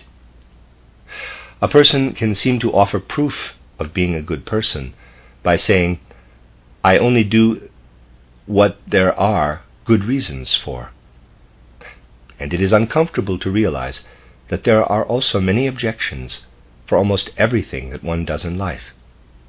We are really, I say it because it is extraordinarily important for life, not at all as good as we think. But this generalization has little purpose. It only has a purpose if in the individual things one does, despite carrying them out, since life does demand them, one also considers what could lead us to forego them. What this achieves can be presented to our soul in the following simple way. You will certainly have already encountered people who are weak-willed in the sense that they would rather not decide anything for themselves, but always prefer that the other person make the decision for them, so that they only have to carry out what they are supposed to do. They dump the responsibility, so to speak, and prefer to ask what they are supposed to do, instead of finding the reason for this or that action by themselves. Now, I do not introduce this case in order to present it as important in itself, but to achieve something else. Let us take a person of this kind, who likes to ask others. Mind you, what I have said is something that can be easily objected to, as well as assented to. One can hardly utter anything in life that couldn't be refuted in some fashion. Let us take such a person, confronting two people who give advice on the same issue. One says yes, the other says don't do it. Then we will experience in life that one advisor wins out over the other advisor. The one who has a stronger influence on that person's will wins out over the other. What kind of phenomenon is this really? As insignificant as it seems, it is a highly significant phenomenon. If I stand before two people, one of whom says yes, the other no, and I carry out the yes, then that will works on in me. That strength of will has made itself felt in such a way that it empowered me to my action. One person's strength of will won out in me over the other person. The strength of that human being was victorious in me. Now, assume that I am not standing before two other people, one of whom says yes and the other no, but that I stand there quite alone and bring out for myself the yes or no in my own heart, and bring up the reasons for each one. No one else comes to me, but I myself bring up the reasons for and against the matter. that develops a strong power, but now it is within myself. What earlier was exercised in me by the other person, I have now developed for myself as a strength within my soul. So, if I pose a choice to myself inwardly, I allow a strength to conquer a weakness. And this is enormously important, because this again strengthens the control of the I over the astral body tremendously. Now, we should not regard this as something unpleasant, to really honestly test the pros and cons in every individual case wherever possible. And if we attempt to carry out what we have been describing, we will then see that a great deal has been achieved toward the strengthening of the will. But the issue also has a shadow side, namely that instead of a strengthening of the will, a weakening can emerge. This occurs if, after evaluating the pros and cons for oneself, one then does not act under the influence of one or the other power, but rather does nothing at all, out of negligence, following neither the one way nor the other. It seems then that one has obeyed the no, but really one has simply been lazy. Consequently, it is a good idea not to proceed with the self-presentation of pros and cons when you are tired, nor in any way worn out, but only when you feel strong, so that you know, I am not worn out. I can really follow through with the reason for presenting the pros and cons to myself. So, care must be taken to allow these things to have an effect on the soul at the proper time. Among the things that strengthen the control of our I over our astral body, it is important to divert from our souls everything that in any way sets up a contradiction between us and our environment. Of course, it is not among the duties of the anthroposophist to forbid oneself justified criticism. If the criticism is appropriate, then naturally it would be a weakness to pretend that what is bad is good, for purely spiritual scientific reasons, so to speak. But we need not do anything of the kind. Still, we have to learn to distinguish between what we criticize for its own sake and what we find uncomfortable, irritating, because of its influence on our own personality. And the more we can accustom ourselves to make the judgment of our fellow humans independently of the way they stand in relation to ourselves, the better it is for the strengthening of our I in its control over the astral body. It is even good to impose on ourselves a certain renunciation, but not so as to be able to boast to ourselves that we are good people if we don't criticize our neighbors. Rather, to make ourselves strong, we should strive not to be distressed by things that we might find distressing only because they are unpleasant to ourselves. And precisely in the area of judging our neighbors, the task would be to apply negative judgments, preferably where one doesn't come into the picture oneself in any way. We will soon see that although this looks easy as a theoretical proposition, it is extraordinarily difficult to practice in real life. It is good when, for example, you have been lied to by a person, to hold back your antipathy, the antipathy that comes from this or from his or her having lied to you. It is not a question of going to others and further purveying the story that has been told, but simply of holding back the feeling of antipathy from that person having lied to you. We can certainly use what we notice about people from one day to the next, the way their actions fit together, toward a judgment about them. If people talk one way at one time and another way at another time, then we need only compare what they do, and we have a very different basis for judging them than if we emphasize their behavior to ourselves. And this is important, that we allow things as such to speak for themselves, or that we understand people as such from their own actions, not judging from individual behaviors, but from how their actions fit together. And we will find that even with regard to someone whom we consider thoroughly despicable, thinking, quote, this person never does anything that would not conform to this concept, close quote, that even with such a person we find a great deal that does not fit in, that contradicts what he or she does. And one need not take into account at all the relationship toward oneself.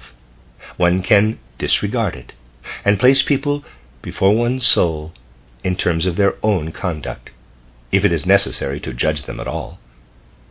But it strengthens the eye if we consider that we could well give up most, perhaps 9/10 of the judgments we make. Perhaps 9/10 of the judgments we make. If one experienced only 1/10 of the judgments that one makes about the world, really only 1/10, that would be richly sufficient for life. It would not compromise our lives in any way, not even for ourselves, if we decided to forego the remaining 9/10 of the judgments that we so often make. It may appear that I have presented trivialities today, but considering such things is our task from time to time. For it can be shown how trivialities can have great effects, and how we must get hold of life by quite other means than we normally do, if we are to construct our life in a strong and healthy way. It is not always correct to say, quote, well, if people are sick, let them go to the drugstore, and there they will find what they need, close quote. It would be better for them to order their lives so that they are struck by illness less often, or that sicknesses become less oppressive. And this will be possible if through such trivial things as I have just presented, a person strengthens the influence of the eye over the astral body, of the astral body over the etheric body, and of the etheric body over the physical body. Self-education, as well as contribution to the education of others, are things that can proceed from our fundamental anthroposophical conviction. The end of Lecture 2. This is a reading of a small collection of lectures by Rudolf Steiner entitled Antroposophie in Everyday Life. This is the third lecture, entitled Facing Karma, given in Vienna, February 8th, 1912. At the end of the 2 public lectures I have given in this city, I emphasized that anthroposophy should not be considered a theory or mere science, nor as knowledge in the ordinary sense. It is rather something that grows in our souls from mere knowledge and theory into immediate life, into an elixir of life. In this way, anthroposophy not only provides us with knowledge, but we receive forces that help us in our ordinary lives during physical existence, as well as in the total life that we spend during physical existence and the non-physical existence between death and a new birth. The more we experience anthroposophy, bringing us strength, support, and life-renewing energies, the more do we understand it. Upon hearing this, some may ask, if anthroposophy is to bring us a strengthening of life, why do we have to acquire so much of what appears to be theoretical knowledge? Why are we virtually pestered at our branch meetings with descriptions about the preceding planetary evolutions of our Earth? Why do we have to learn about things that took place long ago?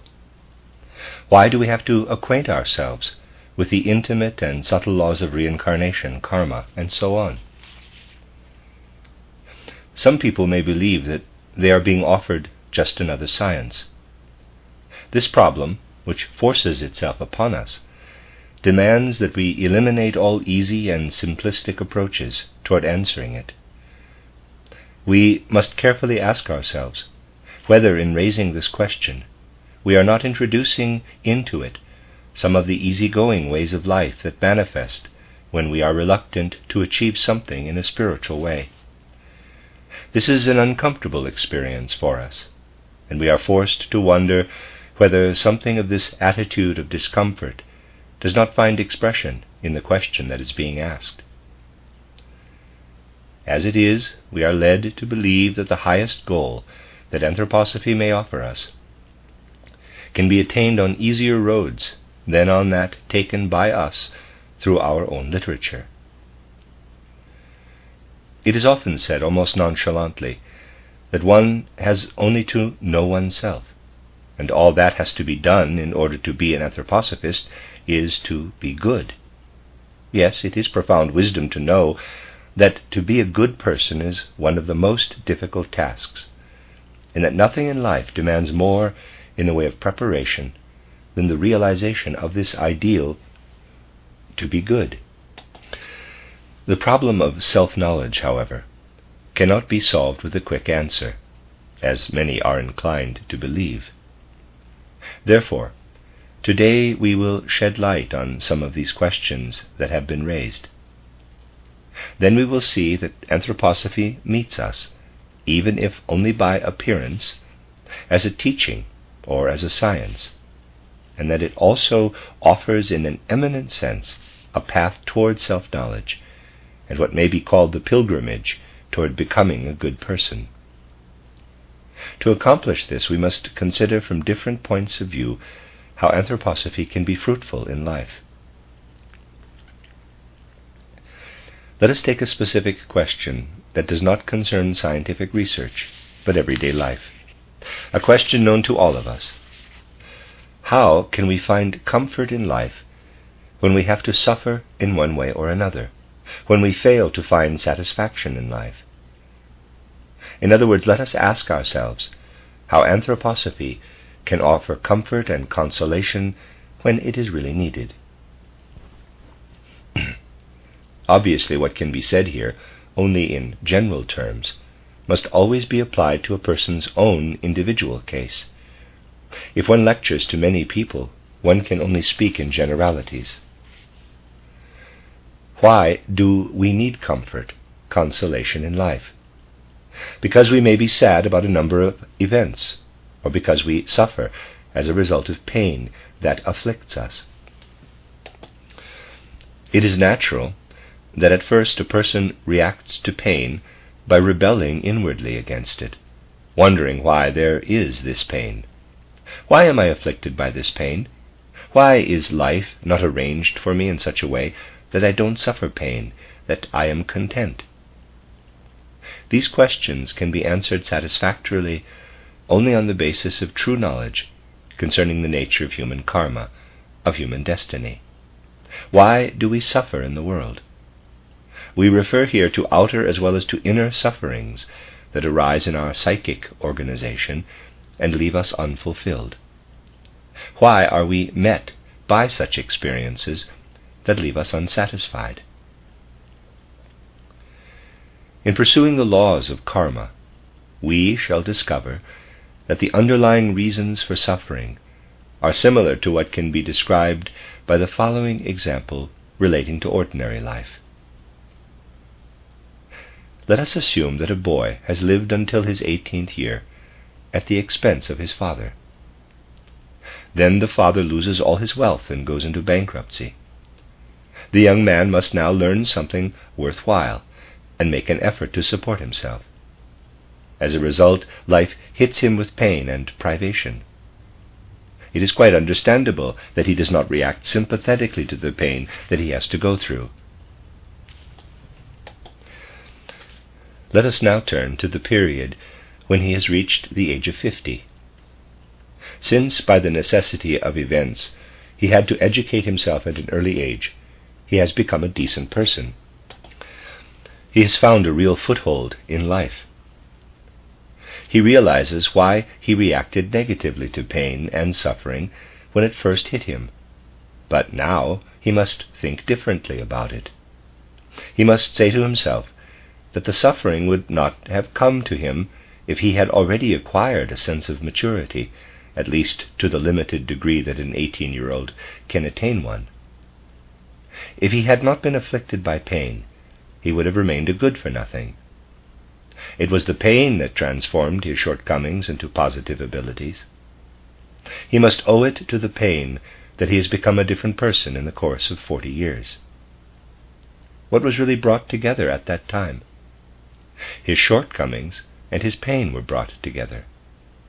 His shortcomings actually sought pain in order that his immaturity might be removed by being transformed into maturity. Even a simple consideration of life between birth and death can lead to this view. If we look at the totality of life, however, and if we face our karma as it has been explained in the lecture 2 days ago, we will come to the conclusion that all pain that hits us, that all suffering that comes our way, are of such a nature that they're being sought by our shortcomings. By far the greater part of our pain and suffering is sought by imperfections that we have brought over from previous incarnations. Since we have these imperfections, there is a wiser being in us who chooses the road to pain and suffering. It is indeed one of the golden rules of life that we all carry in us a wiser being than we ourselves are, a much wiser being. The one to whom we say I in ordinary life is less wise. If it was left to this less wise being in us to make a choice between pain and joy, the path to joy would undoubtedly be chosen. But the wiser being in us, who reigns in the depth of our unconscious and remains inaccessible to ordinary consciousness, turns our gaze away from easy enjoyment and kindles in us a magic power that seeks the road of pain without our really knowing it.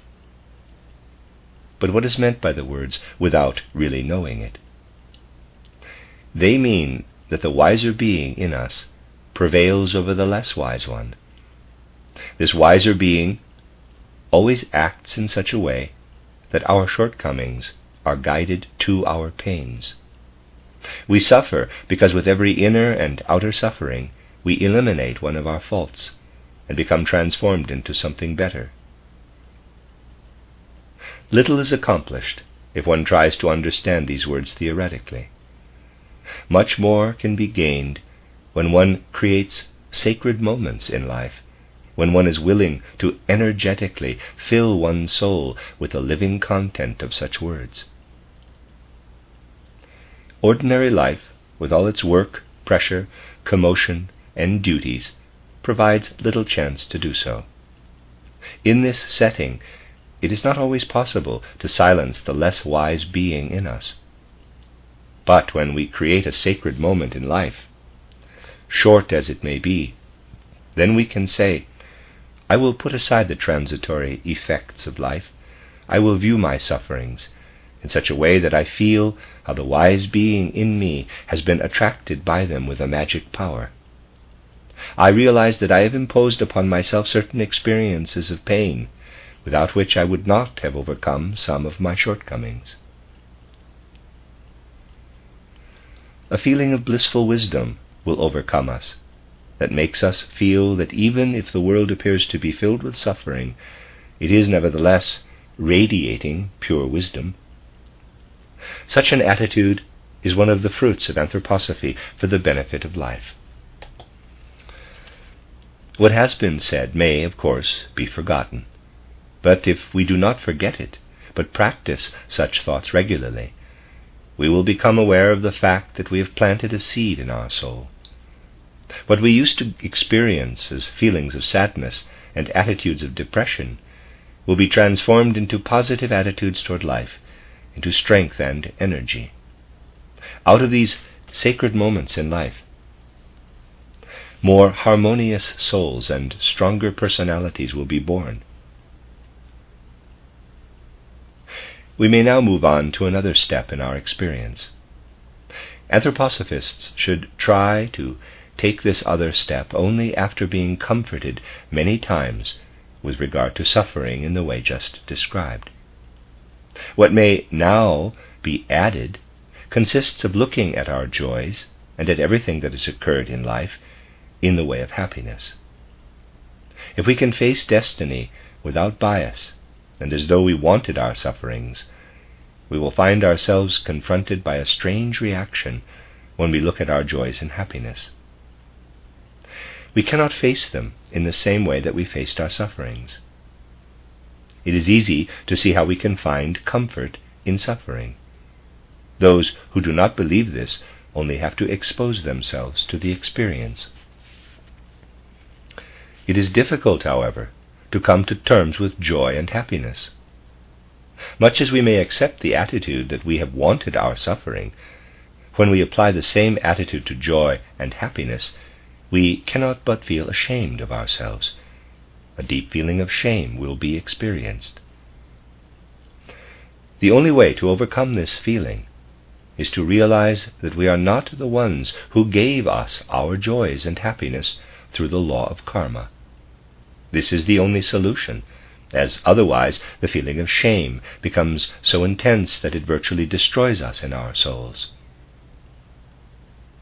Relief can only be found by not making the wiser being in us responsible for having driven us toward our joys. It can be felt that one has come to the truth with this thought, because the feeling of shame will disappear. It is a fact that our joy and happiness come to us in life as something that is bestowed upon us without our participation, by a wise divine guidance, as something we must accept as grace, as something that is to unite us with the universe. Happiness and joy will have such an effect upon us in the sacred moments of our lives and in the intimate hours of our introspection that we will experience them as grace from the divine powers who want to receive us and who, as it were, embed us in their being. While our pain and suffering lead us to ourselves and make us more genuinely ourselves, we develop through joy and happiness, provided that we consider them as grace, a feeling that can only be described as being blissfully embedded in the divine forces and powers of the world. Here the only justified attitude toward happiness and joy is one of gratitude. Joy and happiness cannot be understood in the intimacy of our self-knowledge when they are ascribed to karma. If we implicate karma in our thoughts about our joys and happiness, we commit an error that is liable to weaken the spiritual in us. Every thought to the effect that joy and happiness are deserved actually weakens and paralyzes us. This may be difficult to understand, because if we admit that our pain is inflicted upon us by our own individuality, we would obviously expect to be our own master also with regard to joy and happiness. But a simple look at life can teach us that joy and happiness have an extinguishing power. Nowhere is this extinguishing effect of joy and happiness better described than in Goethe's Faust in the words, quote, "And thus I stagger from desire to pleasure, and in pleasure I am parched with desire." Close quote. Simple reflection upon the influence of personal enjoyment shows that inherent in it is something that makes us stagger and blots out our true being. This is not a sermon against enjoyment, nor is it an invitation to practice self-torture or to pinch ourselves with red-hot pliers or the like. If one recognizes a situation in the right way, it does not mean that one should escape from it. No escape, therefore, is suggested, but a tranquil acceptance of joy and happiness whenever they appear. We must develop the inner attitude that we experience them as grace, and the more the better. Thus do we immerse ourselves the more in the divine. Therefore these words are said not to preach asceticism, but to awaken the right mood toward joy and happiness. Thinking that joy and happiness have a paralyzing and extinguishing effect, and that therefore a person should flee from them, promotes the idea of false asceticism and self-torture. In this event, we would, in reality, be escaping from the grace that is given to us by the gods. Self-torture practiced by ascetics, monks, and nuns is nothing but a continuous rebellion against the gods. It behooves us to feel pain as something that comes to us through our karma. In joy and happiness, we can feel that the divine is descending to us. May joy and happiness be a sign of how close the gods have approached us, and may our pain and suffering be a sign of how far removed we are from what we are to become as good human beings. Without this fundamental attitude toward karma, we cannot really move ahead in life. In what the world bestows upon us as goodness and beauty,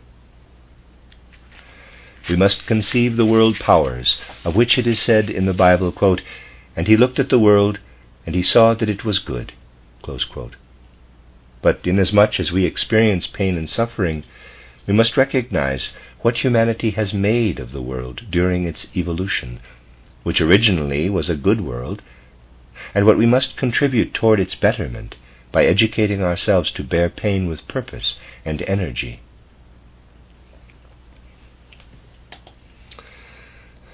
What has been described are two ways to confront karma. To a certain extent, our karma consists of suffering and joys. We relate ourselves to our karma with the right attitude when we can consider it as something we really wanted, and when we can confront our sufferings and joys with a proper understanding. But a review of karma can be extended further, which we shall do today and tomorrow. Karma not only shows us what is related to our lives in a joyful and painful manner, but as the result of the working of karma, we meet many people during the course of our lives, with whom we only become slightly acquainted, and people with whom we are connected in various ways during long periods of our lives as relatives and friends. We meet people who either cause us pain directly, or as a result of some joint undertaking that runs into obstructions. We meet people who are helpful, or to whom we can be helpful. In short, many relationships are possible. If the effects of karma, as described the day before yesterday, are to become fruitful, then we must accept the fact that the wiser being in us wants certain experiences. This wiser being seeks a person who seems accidentally to cross our paths, and also leads us to other people with whom we get engaged in this or that way. What is really guiding this wiser being in us when it wants to meet this or that person? What is it basing itself on? In answer, we have to say to ourselves that we want to meet a person who we have met previously. It may not have happened in the last life. It could have happened much earlier. The wiser being in us leads us to this person because of a relationship in a previous life, or because we may have incurred a debt in one way or another. We are led to this person as though by magic. We now reach a manifold and intricate realm that can be covered only by generalities. The indications here stem from clairvoyant investigation. They can be useful to anybody, since they can be applied in many special situations. A strange observation can be made. We all have experienced or observed how toward the middle of our lives, the ascending growth line gradually tilts over to become a descending line, and our youthful energies begin to decline. We move past a climax, and from there on, we move downward. This point of change is somewhere in our 30s. It is also the time in our lives when we are living most intensively on the physical plane. In this connection, we can fall prey to a delusion. The events from childhood that precede this climax were brought with us into this incarnation. They were, so to speak, drawn out of a previous existence. The forces we have brought along with us from the spiritual world are then placed outside ourselves and used to fashion our lives. These forces are used up when we reach this middle point. In considering the descending curve of our lives, we perceive the lessons that we have learned in the school of life, that we have accumulated and worked over. They will be taken along into the next incarnation. This is something we carry into the spiritual world. Previously, we took something out of it. This is the time when we are fully engaged on the physical plane. We are thoroughly enmeshed with everything that comes to us from the outside world. We have passed our training period. We are fully committed to life, and we have to come to terms with it. We are involved with ourselves. But we are primarily occupied with arranging our environment for ourselves, and in finding a proper relationship to the world in which we live. The human capacities that are seeking a relationship to the world are our power of reasoning, and that part of our volitional life that is controlled by reason. What is thus active in us is alien to the spiritual world, which withdraws from us and closes up. It is true that in the middle of our lives we are the farthest removed from the reality of the Spirit. Here, occult investigation reveals a significant fact. The people whom we meet and the acquaintances we make in the middle period of our lives, curiously enough, are the very people with whom we were engaged during the period of early childhood in one of our previous incarnations. It is an established fact that, as a general rule, although not always, we meet in the middle period of our lives, as a result of karmic guidance, the very people who were once our parents. It is unlikely that we meet in early childhood the persons who were once our parents.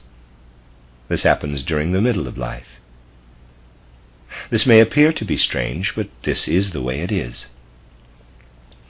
When we attempt to apply such rules to the experience of life, and when we direct our thoughts accordingly, we can learn a great deal. When a person at about the age of 30 establishes a relationship to another, either through the bonds of love or of friendship, or when they get involved in conflict or in any other experience, we will understand a great deal more about these relationships if we consider hypothetically that the person may once have been related to the other as child and parent. In reversing this relationship, we discover another remarkable fact. The very people with whom we have been associated in our early childhood, such as parents, sisters and brothers, playmates and other companions, as a rule are the very people whom we have met in the previous or one of our previous incarnations around our 30th year. These people frequently appear as our parents, sisters, or brothers in the present incarnation. Curious as this may appear to us at first, let us try to apply it to life. Our experience of life becomes enlightened if we look at it in this way. We may, of course, err in our speculation, but in our solitary hours, if we observe life as filled with meaning, we can gain a great deal. Obviously, we must not arrange karma to our liking. We must not choose the people we like and assume that they may have been our parents. Prejudices must not falsify the real facts. You realize the danger that we are exposed to and the many misconceptions that may creep in. We must educate ourselves to remain open-minded and unbiased. You may ask what the relation is to the people we meet during the declining curve of our lives. It has been discovered that at the beginning of our lives we meet people with whom we were acquainted during the middle period of a previous life, while during the middle of our lives we recognize those with whom we were involved at the beginning of previous existences. But how about the period of our descending life? The answer is that we may be led to people with whom we were involved in a previous life, or to people with whom we may not yet be involved. They will have been connected with us in a previous life. If we are meeting under special circumstances that occur at decisive junctures of a lifespan, when, for example, a bitter disappointment confronts us with a serious probation. In such a situation, it is likely that we are meeting, during the second period of our lives, people with whom we were previously connected. Thereby conditions are dislodged, and experiences that were caused in the past can be resolved. Karma works in many ways, and one cannot force it into definite patterns. But as a general rule, it can be stated that during the second half of our lives, we encounter people with whom karmic connections are beginning to be woven, but cannot be resolved in one life. Let us assume that we have caused suffering to someone in a previous life. It is easy to assume that the wiser being in us will lead us back to this person in a subsequent life, so that we may equalize the harm that we have done.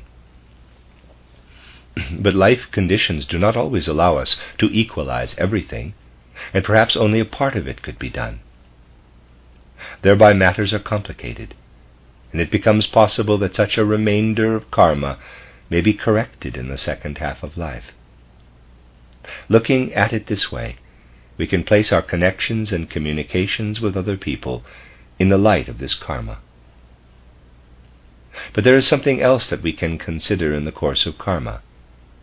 This is what I have called in my 2 recent public lectures the process of maturing and the acquisition of life experiences. These terms may be used with utter modesty. We may take into account the process by which we become wiser. Our errors may render us wiser, and it is really best for us when this happens, because during one lifetime we do not often have the opportunity to practice wisdom. For this reason, we retain the lessons that we have learned from our errors as strength for a future life. But what really is this wisdom and the life experience that we can acquire? Yesterday I referred to the fact that our ideas cannot be taken immediately from one life to another. I pointed to the fact that even a genius like Plato could not carry the ideas of his mind into a new incarnation. We carry with us our volitional and soul powers, but our ideas are given us anew in every life, just as is the faculty of speech. The greater part of our ideas live in speech. Most of our ideas are derived from our faculty to express ourselves in a language. The ideas we conceive during the time between birth and death are always related to this particular earthly existence. This being so, it is true that our ideas will always depend on the where and how of our incarnations, no matter how many we have to live through. Our wealth of ideas is always derived from the outer world and depends on the way karma has placed us into race, family, and speech relationships. In our ideas and concepts, we really know nothing of the world except what is dependent on karma. A great deal is said with this statement. This means that everything we can know in life and acquire in the form of knowledge is something quite personal. We never can transcend the personal level with regard to everything we may acquire in life. We never come quite as far as the wiser being in us, but we always remain with the less wise one. If we believe that we can, by ourselves, know more about our higher self from observations in the outer world, we are being led by our laziness into an unreal world. Thereby we are saying only that we know nothing of our higher self as a result of what we acquire in life. How can we gain an understanding of our higher self? How do we come to such knowledge? To find an answer, we must ask ourselves the simple question, what do we really know? First of all, we know what we have learned from experience. We know this and nothing else. If we want to know ourself, and do not realize that we carry in our soul nothing but a mirror of the outer world, we may delude ourselves into believing that we can find our higher self by introspection. What we find within, however, is nothing else than what has come in from outside. Laziness of thinking has no place in this quest. So, we must inquire about the other worlds into which our higher self is embedded, and thereby learn about the various incarnations of the earth and the world picture described by spiritual science. Just as we try to understand a child's soul in relation to outer life conditions by examining the child's surroundings, so must we ask what the environment of the higher self is. Spiritual science gives us insight into the worlds in which our higher self lives by its accounts of the evolution of Saturn and all its secrets, of the moon and earth evolutions, of reincarnation and karma, of Devakan and Kamaloka, and so on. This is the only way we can learn about our higher self, about that self that extends beyond the physical plane. If we refuse to accept these secrets, we are like a playful kitten regarding knowledge of our own self. But we do not discover our divine being by indulging and pampering ourselves. Only what is experienced in the outer world is stored inside. But the divine being in us can only be found when we search in our soul for the mirrored world beyond the physical. The very things that are uncomfortable to learn are the ones that lead to knowledge of self. In reality, true anthroposophy is true knowledge of self. Properly received, the science of the spirit enlightens us about our own self. Where is this self? Is it within our skin? No, it is poured into the entire world, and what is in the world is linked to the self. Also, what once was in the world is connected with this self. Only if we get to know the world can we also get to know the self. Anthroposophical knowledge, although it may appear first as mere theory, points to nothing less than a path to self-knowledge. If we want to find ourself by staring into our inner being, we may be motivated by the noble desire to be good and unselfish. But in reality, we become more and more selfish. In contrast, the struggle with the great secrets of existence, the attempt to emancipate the higher self from the complacent personal self, the acceptance of the reality of the higher worlds, and the knowledge that can be obtained from them, all lead to true self-knowledge.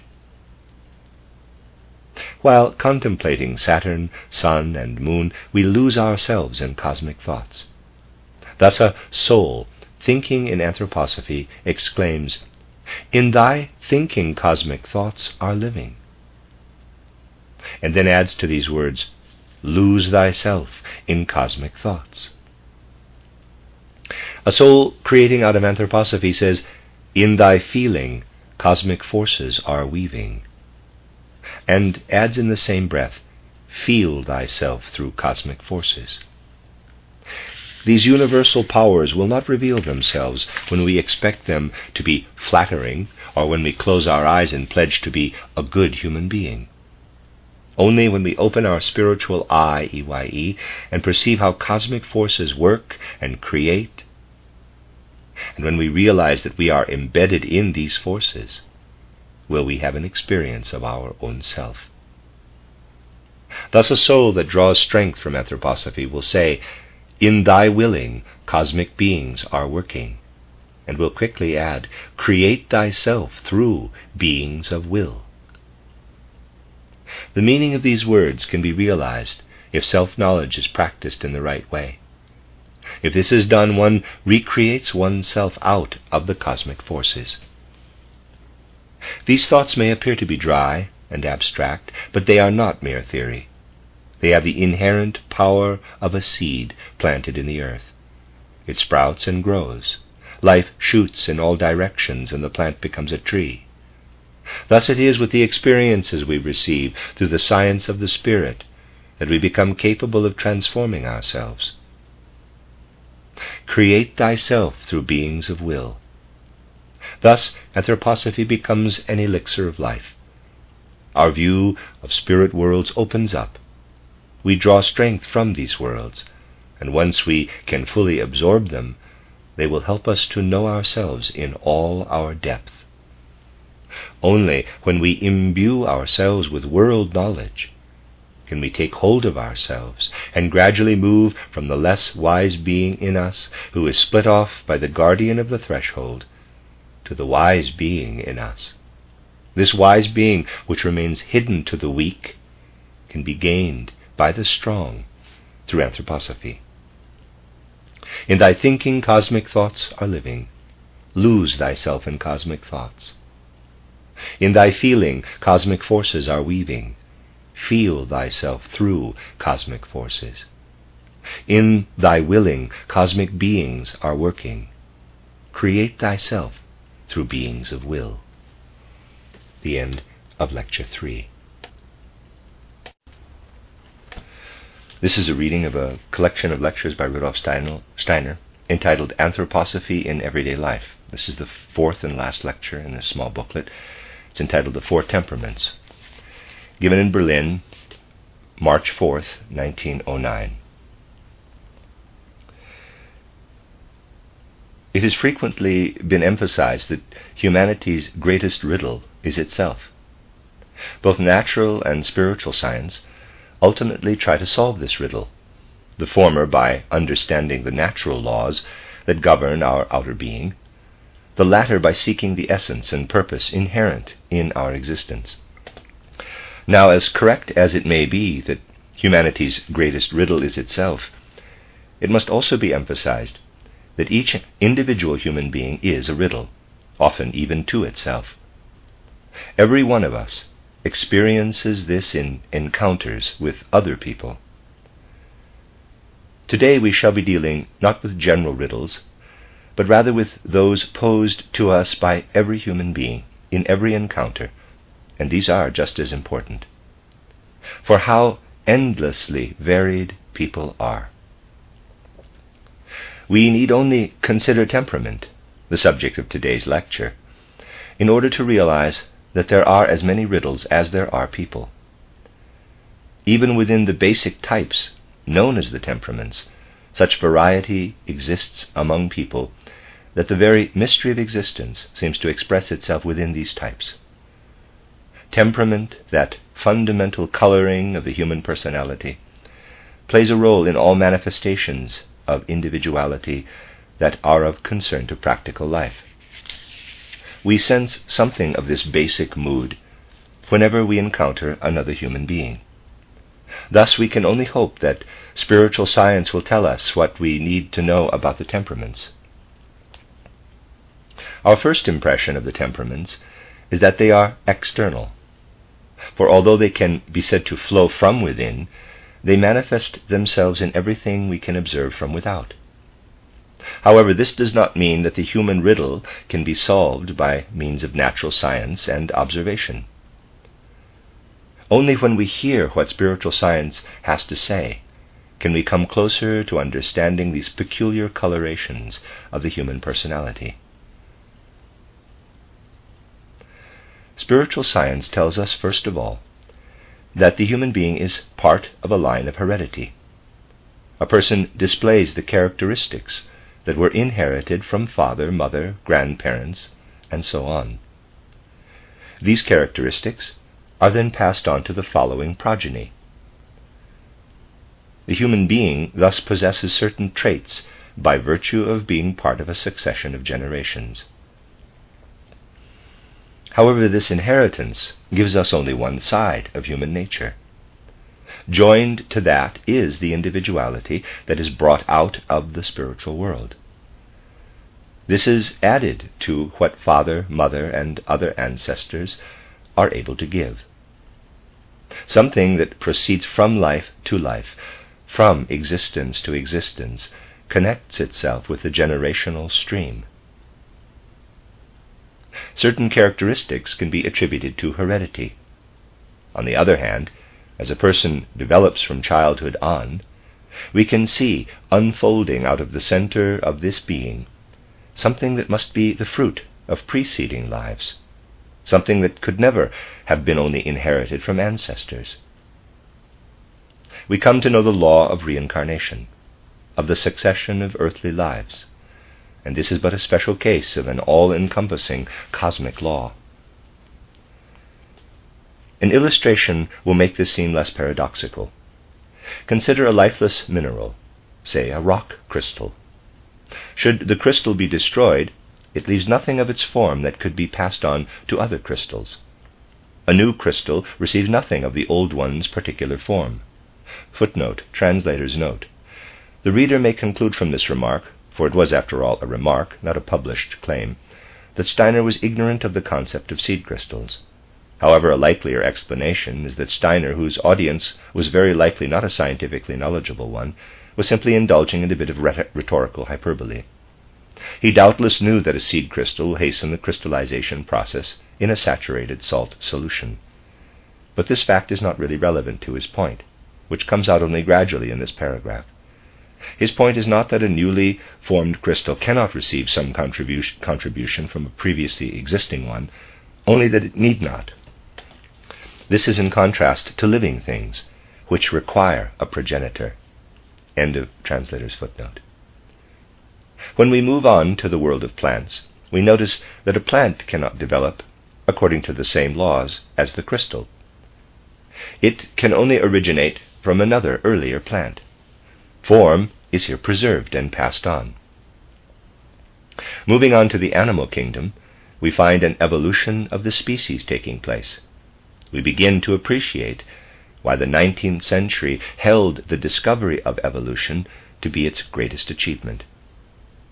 In animals, not only does one being proceed from another, but each young animal during the embryo phase recapitulates the earlier phases of its species' evolutionary development.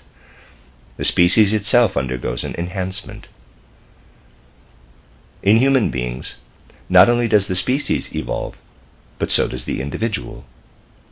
What a human being acquires in a lifetime through education and experience is preserved, just as surely as are the evolutionary achievements of an animal's ancestral line.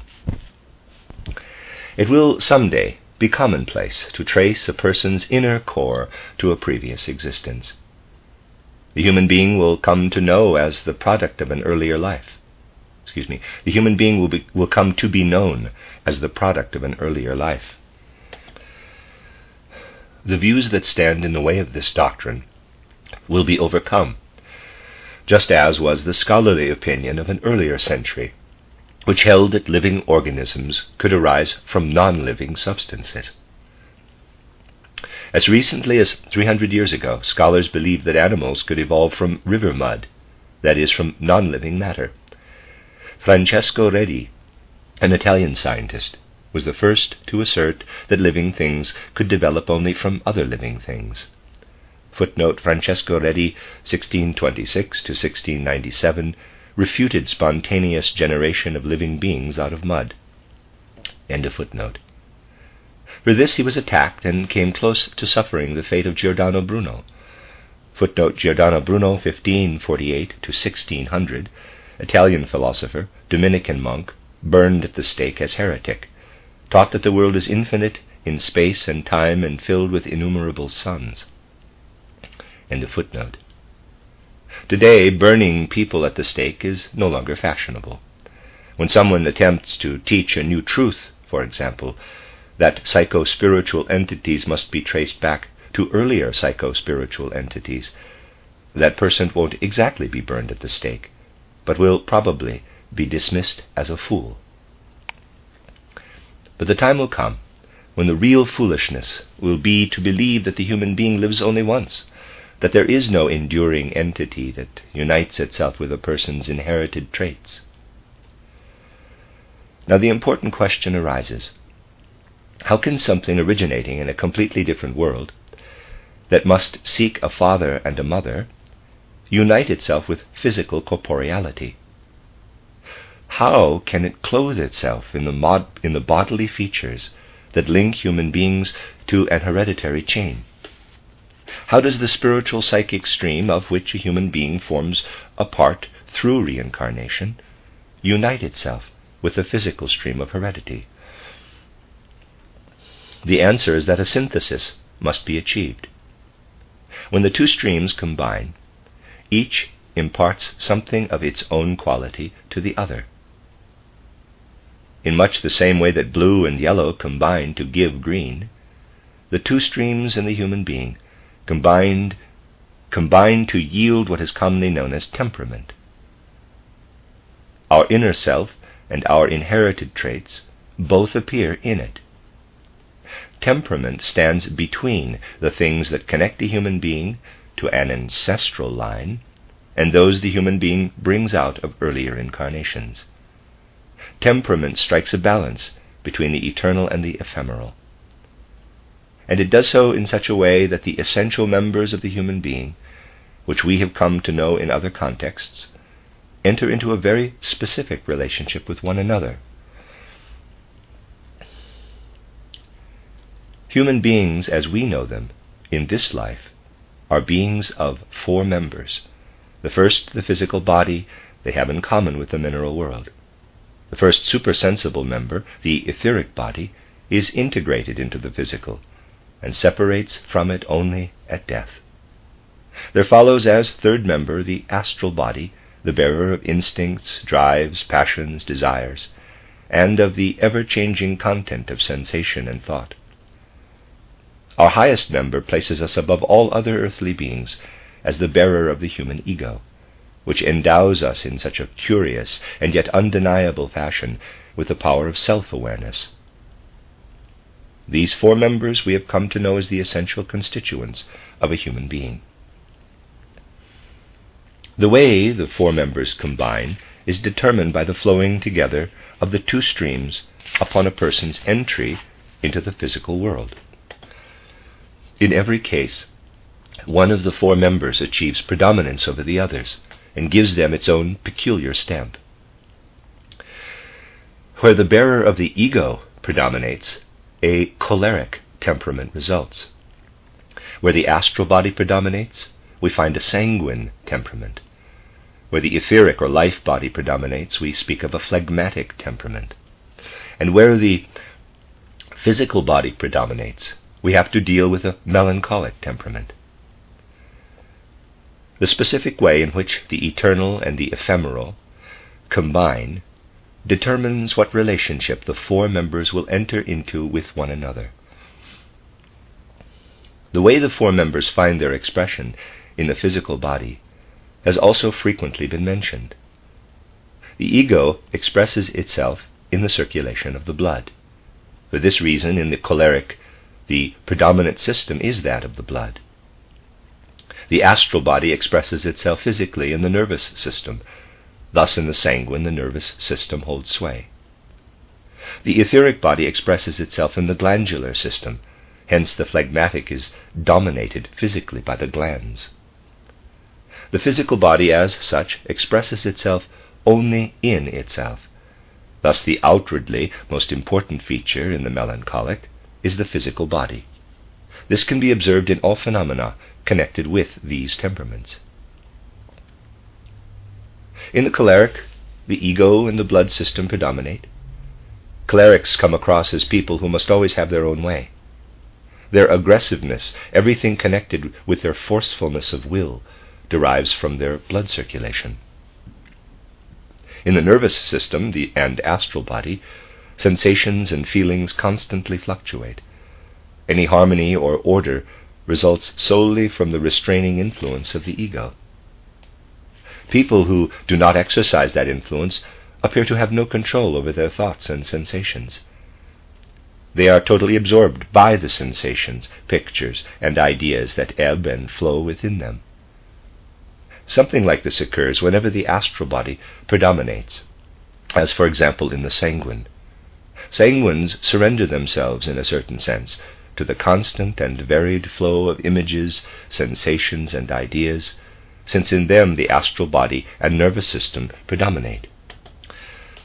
The nervous system's activity is restrained only by the circulation of the blood. That this is so becomes clear when we consider what happens when a person lacks blood or is anemic. In other words, when the blood's restraining influence is absent.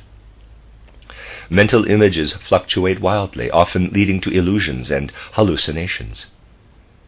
A touch of this is present in sanguines. Sanguines are incapable of lingering over an impression. They cannot fix their attention on a particular image, nor sustain their interest in an impression. Instead, they rush from experience to experience, from percept to percept. This is especially noticeable in sanguine children, where it can be a source of concern. The sanguine child's interest is easily kindled. A picture will easily impress, but the impression quickly vanishes. We proceed now to the phlegmatic temperament. We observed that this temperament develops when the etheric or life body, as we call it, which regulates growth and metabolism, is predominant. The result is a sense of inner well-being. The more human beings live in their etheric body, the more they are preoccupied with their own internal processes.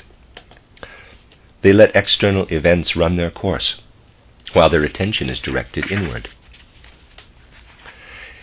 In melancholics, we have seen that the physical body, the coarsest member of the human organization, becomes master over the others. As a result, melancholics feel they are not master over their body, that they cannot bend it to their will. The physical body, which is intended to be an instrument of the higher members, is itself in control and frustrates the others. Melancholics experience this as pain, as a feeling of despondency. Pain continually wells up within them, because the physical body resists the etheric body's inner sense of well-being, the astral body's liveliness, and the ego's purposeful striving.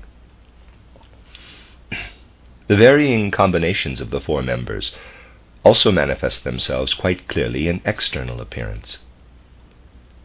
People in whom the ego predominates seek to triumph over all obstacles, to make their presence known. Accordingly, their ego stunts the growth of the other members. It withholds from the astral and etheric bodies their due portion. This reveals itself outwardly in a very clear fashion. Johann Gottlieb Fichte, that famous German choleric, was recognizable as such purely externally. Footnote: Johann Gottlieb Fichte, 1762 to 1814, German idealist philosopher. End of footnote. His build revealed clearly that the lower essential members had been held back in their growth.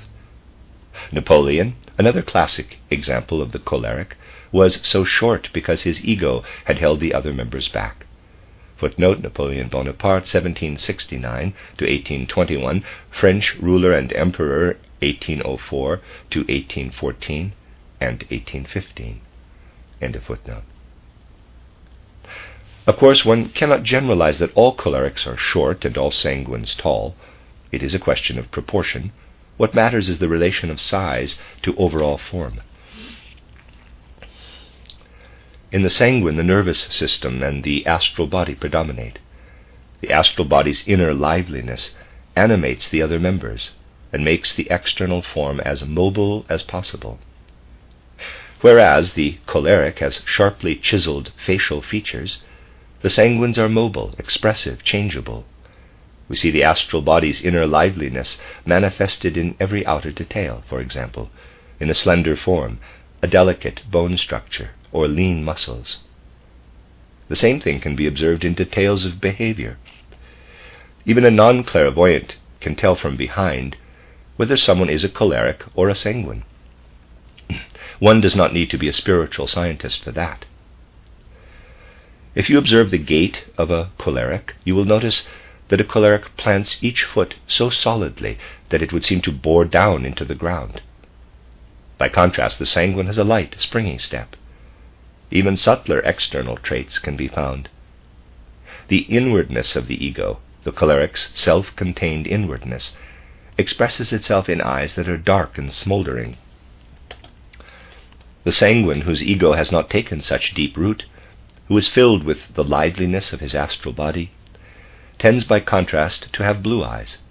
Many more such distinctive traits of these temperaments could be cited. The phlegmatic temperament manifests itself in a static, indifferent physiognomy, as well as in plumpness, for fat is due largely to the activity of the etheric body. In all this, the phlegmatic's inner sense of comfort is expressed. The gait is loose-jointed and shambling, and the manner timid. Phlegmatics seem somehow to be not entirely in touch with their surroundings. The melancholic is distinguished by a hanging head, as if the strength necessary to straighten the neck was lacking. The eyes are dull, not shining like the choleric's. The gait is firm, but in a leaden way, rather than a resolute sort of way. Thus you see how significantly spiritual science can contribute to the solution of this riddle. Only when one seeks to encompass reality in its entirety, which includes the spiritual, can knowledge bear practical fruit. Accordingly, only spiritual science can give us knowledge that will benefit the individual and all humankind. In education, very close attention must be paid to the individual temperaments, for it is especially important to be able to guide and direct them as they develop in the child. But the temperaments are also important to our efforts to improve ourselves later in life. We do well to attend to what expresses itself through them if we wish to further our personal development. The four fundamental types I have outlined here for you naturally never manifest themselves in such pure form. Every human being has one basic temperament, with varying degrees of the other three mixed in. Napoleon, for example, although a choleric, had much of the phlegmatic in him. To truly master life, it is important that we open our souls to what manifests itself as typical. When we consider that the temperaments, each of which represents a mild imbalance, can degenerate into unhealthy extremes, we realize just how important this is. Yet without the temperaments, the world would be an exceedingly dull place, not only ethically, but also in a higher sense. The temperaments alone make all multiplicity, beauty, and fullness of life possible. Thus in education it would be senseless to want to homogenize or eliminate them. But an effort should be made to direct each into the proper track. For in every temperament there lie two dangers of aberration, one great, one small. One danger for young cholerics is that they will never learn to control their temper as they develop into maturity. That is the small danger. The greater is that they will become foolishly single-minded. For the sanguine, the lesser danger is flightiness. The greater is mania, induced by a constant stream of sensations. The small danger for the phlegmatic is apathy. The greater is stupidity, dullness. For the melancholic, insensitivity to anything other than personal pain is the small danger. The greater is insanity. In light of all this, it is clear that to guide the temperaments is one of life's significant tasks. If this task is to be properly carried out, however, one basic principle must be observed, which is always to reckon with what is given, and not with what is not there. For example, if a child has a sanguine temperament, it will not be helped by elders who try to flog interest into the child. The temperament simply will not allow it.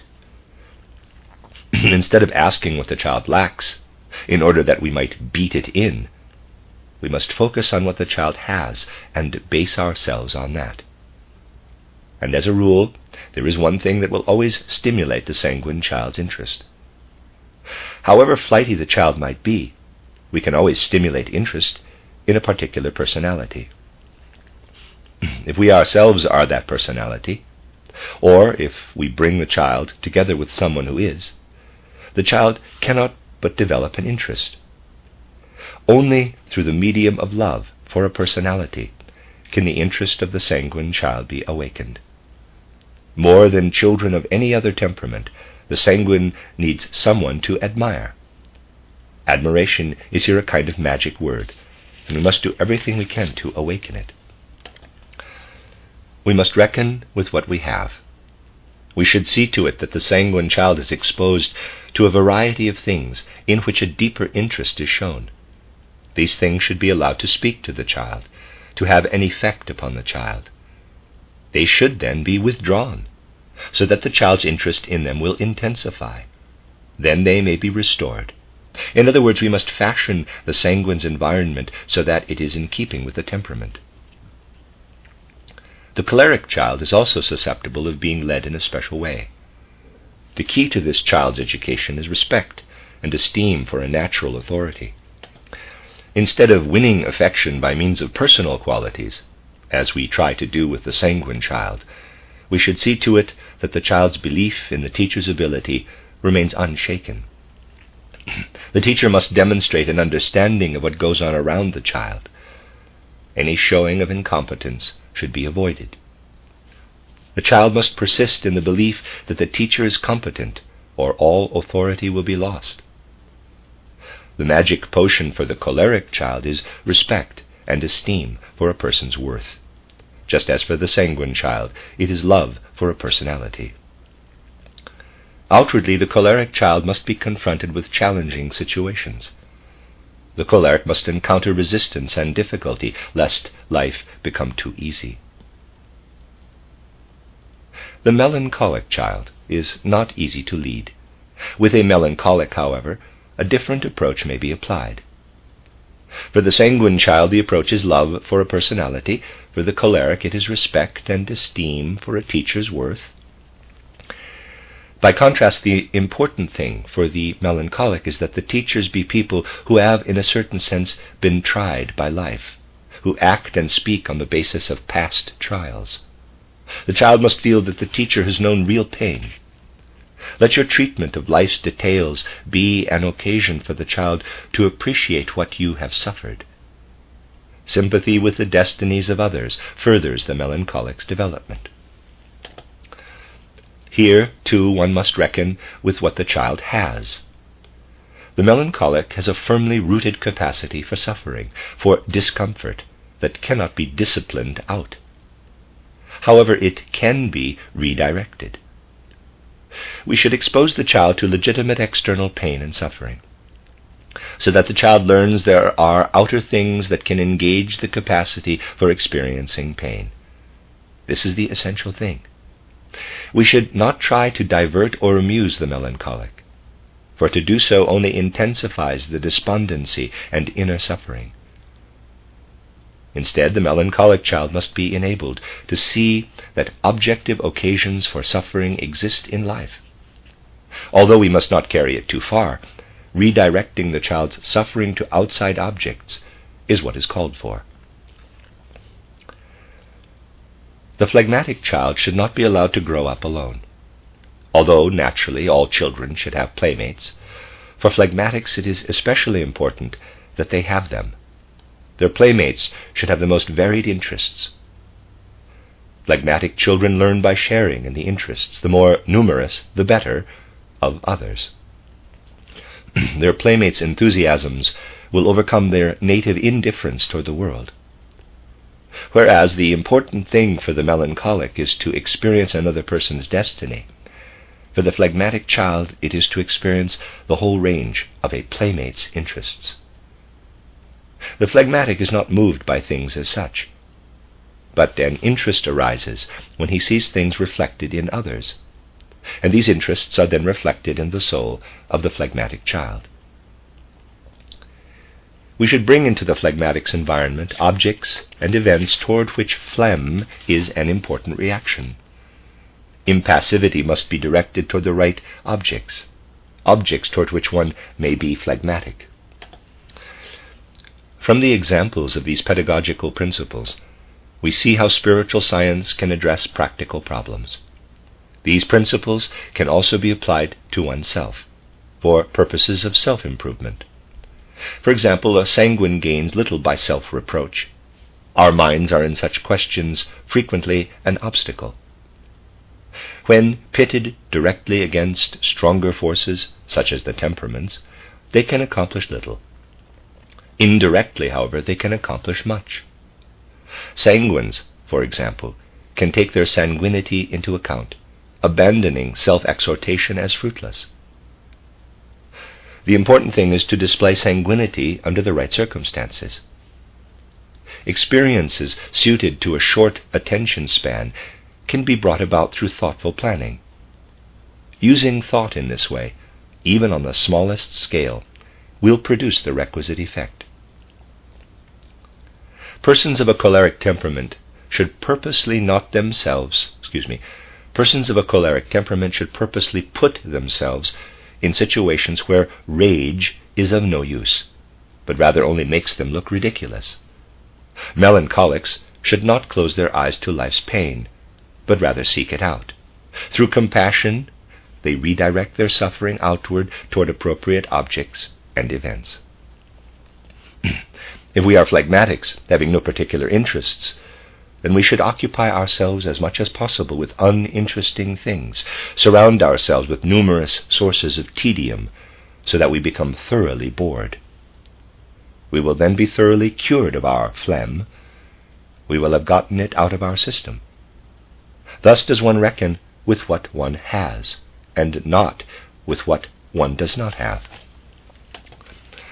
By filling ourselves with practical wisdom such as this, we learn to solve that basic riddle of life, the other person. It is solved not by postulating abstract ideas and concepts, but by means of pictures. Instead of arbitrarily theorizing, we should seek an immediate understanding of every individual human being. We can do this, however, only by knowing what lies in the depths of the soul. Slowly and gradually, spiritual science illuminates our minds, making us receptive not only to the big picture, but also to subtle details. Spiritual science makes it possible that when two souls meet and one demands love, the other offers it. If something else is demanded, that other thing is given. Through such true living wisdom do we create the basis for society. This is what we mean when we say we must solve a riddle every moment. Antroposophie acts not by means of sermons, exhortations, or catechisms, but by creating a social groundwork upon which human beings can come to know each other. Spiritual science is the ground of life, and love is the blossom and fruit of a life enhanced by it. Thus spiritual science may claim to lay the foundation for the human being's most beautiful goal, a true, genuine love for humankind. End of the lecture, The Four Temperaments. This is a small booklet by the Anthroposophic Press called Antroposophie in Everyday Life.